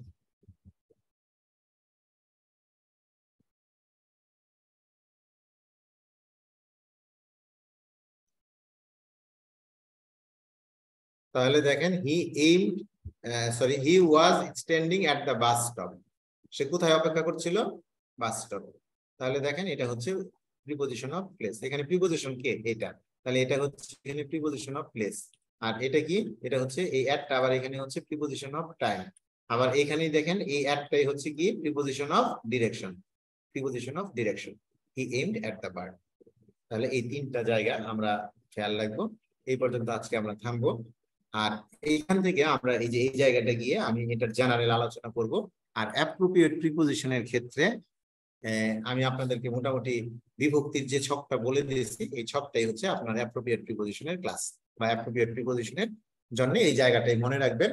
আর অ্যাপ্রোপ্রিয়েট প্রিপজিশন তো আপনাদের শীটেও লিস্ট দেওয়া আছে, এখানে দেখলাম। তো একটু মেমোরাইজিং করবেন বা আমি যেভাবে বললাম ওইভাবে একটু করে খেয়াল রাখার চেষ্টা করবেন। কথা কি বুঝাইতে পারছি? যেমন এখানে একটা আছে অ্যাবহরেন্ট টু। অ্যাবহরেন্ট টু মানে ঘৃণ্য। সেন্টেন্সটা খেয়াল করেন, prostitution is অ্যাবহরেন্ট to the civil society. কাদের কাছে এটা ঘৃণ্য? অ্যাবহরেন্ট টু দ্য সিভিল সোসাইটি। কাদের কাছে ঘৃণ্য? সভ্য সমাজের কাছে। তাহলে কার কাছে ঘৃণ্য? সভ্য সমাজ। তাহলে দ্বিতীয় বিভক্তির সাথে মিলে গেছে, তাহলে কি হবে? অ্যাবহরেন্ট টু। মিলে গেছে না? জি স্যার। এইভাবে মনে রাখবেন। অ্যাবাউন্ড ইন, অ্যাবাউন্ড ইন কোন স্থানে প্রচুর পরিমাণে থাকা। Hilsa fish abounds in the Padma. Hilsa fish, ইলিশ মাছ প্রচুর পরিমাণে কোথায় পাওয়া যায়? পদ্মায় পাওয়া যায়। তাহলে পদ্মায় সপ্তমী বিভক্তি, অ্যাবাউন্ড সপ্তমী বিভক্তি শব্দ, অ্যাবাউন্ড সপ্তমী বিভক্তি শব্দ। ঠিক আছে? আবার দেখেন অ্যাবাউন্ডের সাথে উই তো বসতে পারে, অর্থ দেখেন চেঞ্জ হয়েছে। তো দা Padma abounds with hilsa fish. কি দিয়ে পূর্ণ? কি দিয়ে? দ্বারা দিয়া কর্তৃক। কি দিয়ে? হিলসা ফিশ দিয়ে। মজার না? বিভক্তির সাথে মিলতেছে না? Absent from, Ragib was absent from, পঞ্চমী বিভক্তি, মিলে যাচ্ছে। কোত্থেকে ছিল? পঞ্চমী বিভক্তি। অ্যাবজর্বড ইন, নিমগ্ন থাকা, Ragib was absorbed in study. Ragib পড়াশোনায় মগ্ন ছিল। মিলছে না? জি স্যার। তাহলে ধরেন 5টা প্রিপজিশন আমরা পড়লাম, এই যে 5টা প্রিপজিশন, 5টাই তো বিভক্তির সাথে মিলে গেছে। এখন আপনি বলেন মুখস্থর জায়গা কি কমে গেল না বেড়ে গেল? স্যার 50 থেকে 60% কমে গেছে স্যার। হ্যাঁ, আপনি উপকৃত হবেনই। হ্যাঁ, অনেক কিছু মিলবে না, সেই জায়গাটুকু আপনাকে সচেতন হতে হবে যে মানে এটা তো বুঝে মুখস্থ করা হচ্ছে। হ্যাঁ, আপনি না শুনেন, আমরা যতই বলি যে আমরা মুখস্থ করি না, এটা করি না, আমরা আসলে সবকিছু মুখস্থই করি। হ্যাঁ, একটা হচ্ছে আমরা বুঝে মনে রাখা, আর একটা হচ্ছে না বুঝে। আপনি যদি না বুঝে কাজ করেন ওটা ভুলে যাবেন। আপনি যদি সিস্টেম করে করে মনে রাখেন, আপনি মনে থাকবে। এটাই জাস্ট। তাহলে ক্লিয়ার নাই পর্যন্ত? তাহলে আমি আজকে অ্যাপ্রোপ্রিয়েট প্রিপজিশন শেখার একটা ইউটিউবের ভাষায় বলতে পারি নিনজা টেকনিক শিখলাম। পড়ার শেখার একটা নিনজা টেকনিক শিখলাম। প্রিপজিশন কিভাবে কোথায় বসে, কি ধরনের প্রিপজিশন বসে, প্রিপজিশনের প্রয়োজনীয়তা কি, প্রিপজিশন কত প্রকার আছে, ভিন্ন ভিন্ন প্রিপজিশনের ভিন্নতা। ক্লাস অনেক কম করি নাই, অনেকটাই করছি আমরা। এগুলো আমরা পুরোটাই দেখেছি। তো আমরা চেষ্টা করব, আমি আবারও বলছি, যদি সামারাইজ করি, প্রিপজিশন করছি আমরা, প্রিপজিশনের আইডেন্টিফিকেশন করেছি, প্রিপজিশন কিভাবে সেন্টেন্সে ব্যবহৃত, অ্যাপ্রোপ্রিয়েট প্রিপজিশন কি সহজে মুখস্থ করা যায় তার একটা বিশাল আলোচনা আমরা করেছি এবং শেখার চেষ্টা করেছি। প্রিপজিশনের ক্লাসিফিকেশন শিখেছি, প্রিপজিশনের ধরন শিখেছি, প্রিপজিশন কোথায় কোথায় ব্যবহার করতে হয়, প্রিপজিশনের টাইম, প্লেস, ডিরেকশনের কথা বলেছি এবং বিশেষ বিশেষ কিছু প্রিপজিশনের পার্থক্য শিখেছি, যেমন বিটুইন, অ্যামাং, হ্যাঁ, অ্যালং, অ্যাক্রস, অন এর ব্যবহার, এই ধরনের অনেকগুলো শিখছি। তাহলে দেখেন পয়েন্ট যদি আমরা সামারি করতে যাই, সামারিটা কিন্তু অনেক কম আসে নাই। তাহলে আমরা যেগুলো শিখছি এগুলো মনে রাখার চেষ্টা করবো। পাস্ট নামে একটা নতুন প্রিপজিশন শিখছি, ইন ইনটুর পার্থক্য শিখছি আমরা, থ্রো কোনো কিছুর, যে যেমন বললাম এটা যদি একটা সুড়ঙ্গ হয়, সুড়ঙ্গের এই দিক দিয়ে ঢুকে যদি এই দিক দিয়ে কোনো কিছু বের হয়ে যায়, সেটাকে আমরা কি বলবো? হ্যাঁ, সেটাকে আমরা আপনার হ্যাঁ থ্রো বলবো।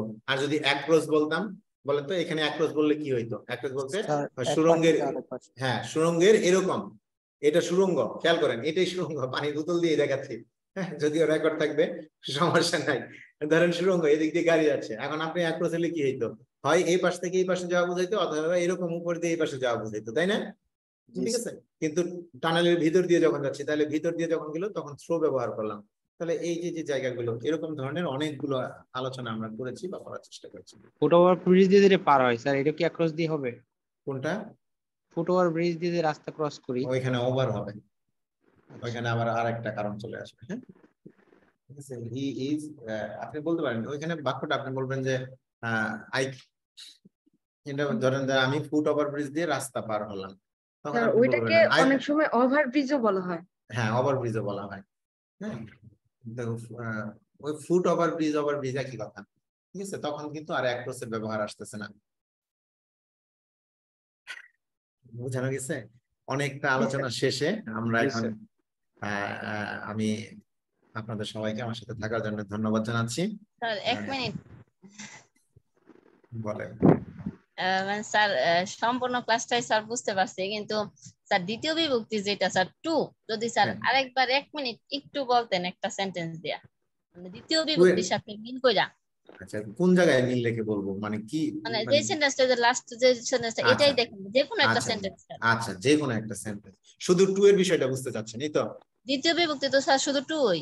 হ্যাঁ, টু ওয়ার্ডস দুইটা বললাম না, টু ওয়ার্ডস এর পার্থক্য দেখাইলাম না? আর ওই পার্থক্যগুলো স্যার বুঝতে পারছি, কিন্তু মানে বিভক্তির ঠিক সাথে আছে, মিল তাহলে করা। আমি টুটা আচ্ছা বুঝছি। আমি দেখেন এখানে একটা শব্দ দেওয়া আছে অ্যাবহরেন্ট। অ্যাবহরেন্ট হচ্ছে একটা শব্দ, এটা মানে হচ্ছে ঘৃণা করা বা ঘৃণ্য, এটা অ্যাডজেক্টিভ হিসেবে আছে। এর সাথে অ্যাপ্রোপ্রিয়েট প্রিপজিশন টু বসে। লজিকে যদি মিলে তাও টু বসে, যদি না মিলে তাও বসবে। কিন্তু আমরা বলছি এটা কি বিভক্তির সাথে আমরা মিলাতে পারি। আমরা বিভক্তিতে দ্বিতীয় বিভক্তিতে কি আছে? কে রে প্রতি, প্রতি আছে কিন্তু একটা, প্রতি মানে কি দিক। কে রে প্রতি, এই তিনটা কিন্তু দ্বিতীয় বিভক্তি, তিনটা না স্যার? আমরা তো সবসময় দুইটাই পড়ছি। না, আরেকটা আছে, খেয়াল করেন। নতুন বইতে আছে জি স্যার। কে রে প্রতি, প্রতি মানে হচ্ছে ডিরেকশন, দিক, একটা দিক বুঝাচ্ছে। যেমন মনে করেন আপনি উত্তর দিকে গেলেন, দক্ষিণ দিকে গেলেন, এটা দিক না? হ্যাঁ, এখন বুঝছেন তো? এটা খেয়াল রাখেন, যদি দ্বিতীয় বিভক্তিতে নাও থাকে আমরা এই প্রিপজিশনের জন্য জোর করে এটারে বসাইলাম। বুঝছেন? আচ্ছা, আমি যতদূর জানি আছে, নাই এটা আমি আপনাকে ফান করার জন্য বললাম। এখন দেখেন কে রে প্রতি, বা প্রতি মানে হচ্ছে ডিরেকশন বা দিক, দিক বোঝানোর জন্য, দিক নির্দেশনা বোঝানোর জন্য। দিক নির্দেশনা বলতে যেমন উত্তর দিকে গেলেন, পূর্ব দিকে বললেন, পশ্চিম দিকে বলেন, এই দিক বুঝাইতে আমরা দ্বিতীয় বিভক্তি ব্যবহার করি। সে কোথায় গেল? সে উত্তর দিকে গেল। তাহলে কোন দিকে গেছে? উত্তর দিকে গেছে। এই দিকেটা হচ্ছে দ্বিতীয় বিভক্তি। এখন এটার বাংলা করেন, prostitution is অ্যাবহরেন্ট to the civil society. তাহলে প্রস্টিটিউশন যে পেশাটা আছে এটা সিভিল সোসাইটি, এটাকে আমরা সুশীল সমাজ বাংলা বলতে পারি। সুশীল সমাজের কাছে প্রস্টিটিউশন একটি ঘৃণ্য পেশা বা একটা ঘৃণ্য বিষয় বা একটা ঘৃণার বিষয়। কার কাছে? Civil society. Civil society. তাহলে কাছে বুঝাচ্ছে না, দিক বুঝাচ্ছে না, ডিরেকশন বুঝাচ্ছে না, এই জায়গায় দ্বিতীয় বিভক্তি ব্যবহার করব। কথাটা বুঝাচ্ছে? কথা বুঝাইতে পারছি? আরেকটা সেন্টেন্স দিয়ে বোঝায়, আরো দেখেন, এই যে অ্যাডাপ্ট আছে অথবা এই যে অ্যাড হেয়ার আছে, অ্যাড হেয়ার দিয়ে দেখেন। অ্যাড হেয়ার মানে কি? লেগে থাকা। অ্যাড হেয়ারের সাথে অ্যাপ্রোপ্রিয়েট প্রিপজিশন কি বসে? টু বসে। এখন দ্বিতীয় বিভক্তির সাথে মিল কি আছে? If you adhere to your principles you will succeed in your life. তুমি যদি তোমার প্রিন্সিপালের প্রতি, প্রিন্সিপাল বলতে এখানে প্রিন্সিপাল নীতি বুঝাচ্ছে, তুমি যদি তোমার নীতিতে অটল থাকো। নীতিতে অটল থাকা মানে কি? নীতির প্রতি অটল থাকা। জি স্যার। হ্যাঁ, তাহলে এই যে এরকম করে টু ব্যবহার করবে। তো এরকম ভাবে, যেমন মানে সবকিছু 100% মিলবে না, কাছাকাছি হবে। কাছাকাছিটা দিয়ে মনে রাখো। আমরা রিলেট করে নিতে হবে। হ্যাঁ, রিলেশন করে নিতে হবে। অ্যাপ্রোপ্রিয়েট এর কোনো ব্যাখ্যা নাই। ব্যাখ্যা ওই যে আমরা ব্যাখ্যা বানাই নিব, ওইটার সাথে ওইটা বসে মানে বসে। আপনি বললেন আপনি খিচুড়ি কেন খাবেন, আপনি বললেন আমার খিচুড়ি পছন্দ। কেন পছন্দ? পছন্দ আবার কেন পছন্দ, এরকম টাইপের আর কি। কিন্তু আমরা মিল করে নিব, হ্যাঁ খিচুড়ি সুস্বাদু খাবার, সবজি দিলে ভালো লাগে, এরকম যে জায়গায় মিলে যাবে ওই মিলের জায়গাটা আমরা বলবো, এরকম আর কি। ওকে, তাহলে আশা করি সবাই বুঝতে পেরেছেন। জি স্যার। ওকে, সবাইকে ধন্যবাদ জানালাম, স্যার ভালো থাকবেন। হ্যাঁ বলেন। আমাদের ক্লাস টপিক বাদে আমার আরেকটা লিটারেচারের উপর একটা কোশ্চেন ছিল, এটা আমার একটু কনফিউজ হয়ে গেছে। অ্যানসারটা একটু যদি আপনার লিটারেচারের কোনটা? এটা কোশ্চেন আমি শেক্সপিয়ারের একটা রাইটার, সেটা হচ্ছে মেজর ফর মেজর। এটা হচ্ছে 36তম বিসিএস আসছে ইংলিশের একটা কোশ্চেন যে Shakespeare major for major is the successfully comedy না ট্র্যাজিক কমেডি। এখন আমি হ্যান্ডবুক অন ইংলিশ লিটারেচারের যে বইটা আছে এখানে দেখছি নোট করে লেখা আছে it is a tragic comedy, but বইতে এখানে দেখতেছি এটা কমেডি, মানে এটা ট্র্যাজিক কমেডি না জাস্ট কমেডি এটা শিওর হতে পারছি না। হ্যান্ডবুকে বলতেছে ট্র্যাজিক কমেডি। আপনার হ্যাঁ আমি বলি যদি অপশন কমেডি ট্র্যাজিক কমেডি দুইটাই থাকে হ্যাঁ তাহলে tragic comedy answer, tragic comedy বা ট্র্যাজিক কমেডি, আমরা ট্র্যাজিক কমেডি বলতাম, তাহলে ট্র্যাজিক কমেডি আনসার হবে। সংক্ষেপে যদি এক কথায় বলি যে ট্র্যাজিক কমেডি কোনগুলো, যেখানে কিছু ট্র্যাজিক ইনসিডেন্ট থাকবে এবং কমেডি থাকবে, যেটা এটাকে আমরা অন্য নামে ডাকতাম, আমরা বলতাম মেলোড্রামা। মনে করেন দুঃখ সুখ সব মিলে আমাদের বাংলা সিনেমাগুলো দেখেন না, কিছু কষ্ট থাকে কিছু আনন্দ থাকে সবকিছু মিলে, আবার কিছু হাসাহাসি থাকে, কিছু সিনেমা আছে দেখবেন হাসিটাই প্রাধান্য পায় কিন্তু কিছু স্যাড ঘটনা থাকে, ওইগুলোকে আমরা ট্র্যাজিক কমেডি বলি। যদি কমেডি ট্র্যাজিক কমেডি দুইটাই উল্লেখ থাকে তাহলে উত্তর যাবে ট্র্যাজিক কমেডি। আর যদি দুইটা না থাকে তাহলে আপনি তো কনফিউশন আর থাকবেই না। এটা দুইটাই আছে স্যার, 36তম বিসিএস এর একটা ইংলিশ কোশ্চেন। আচ্ছা তাহলে এটা এনামুল ভাই আছেন, আপনি লাইনে থাকেন, আছেন? জি স্যার আছে। আচ্ছা আমাদের ক্লাস শেষ, রেকর্ড বন্ধ করে দেন।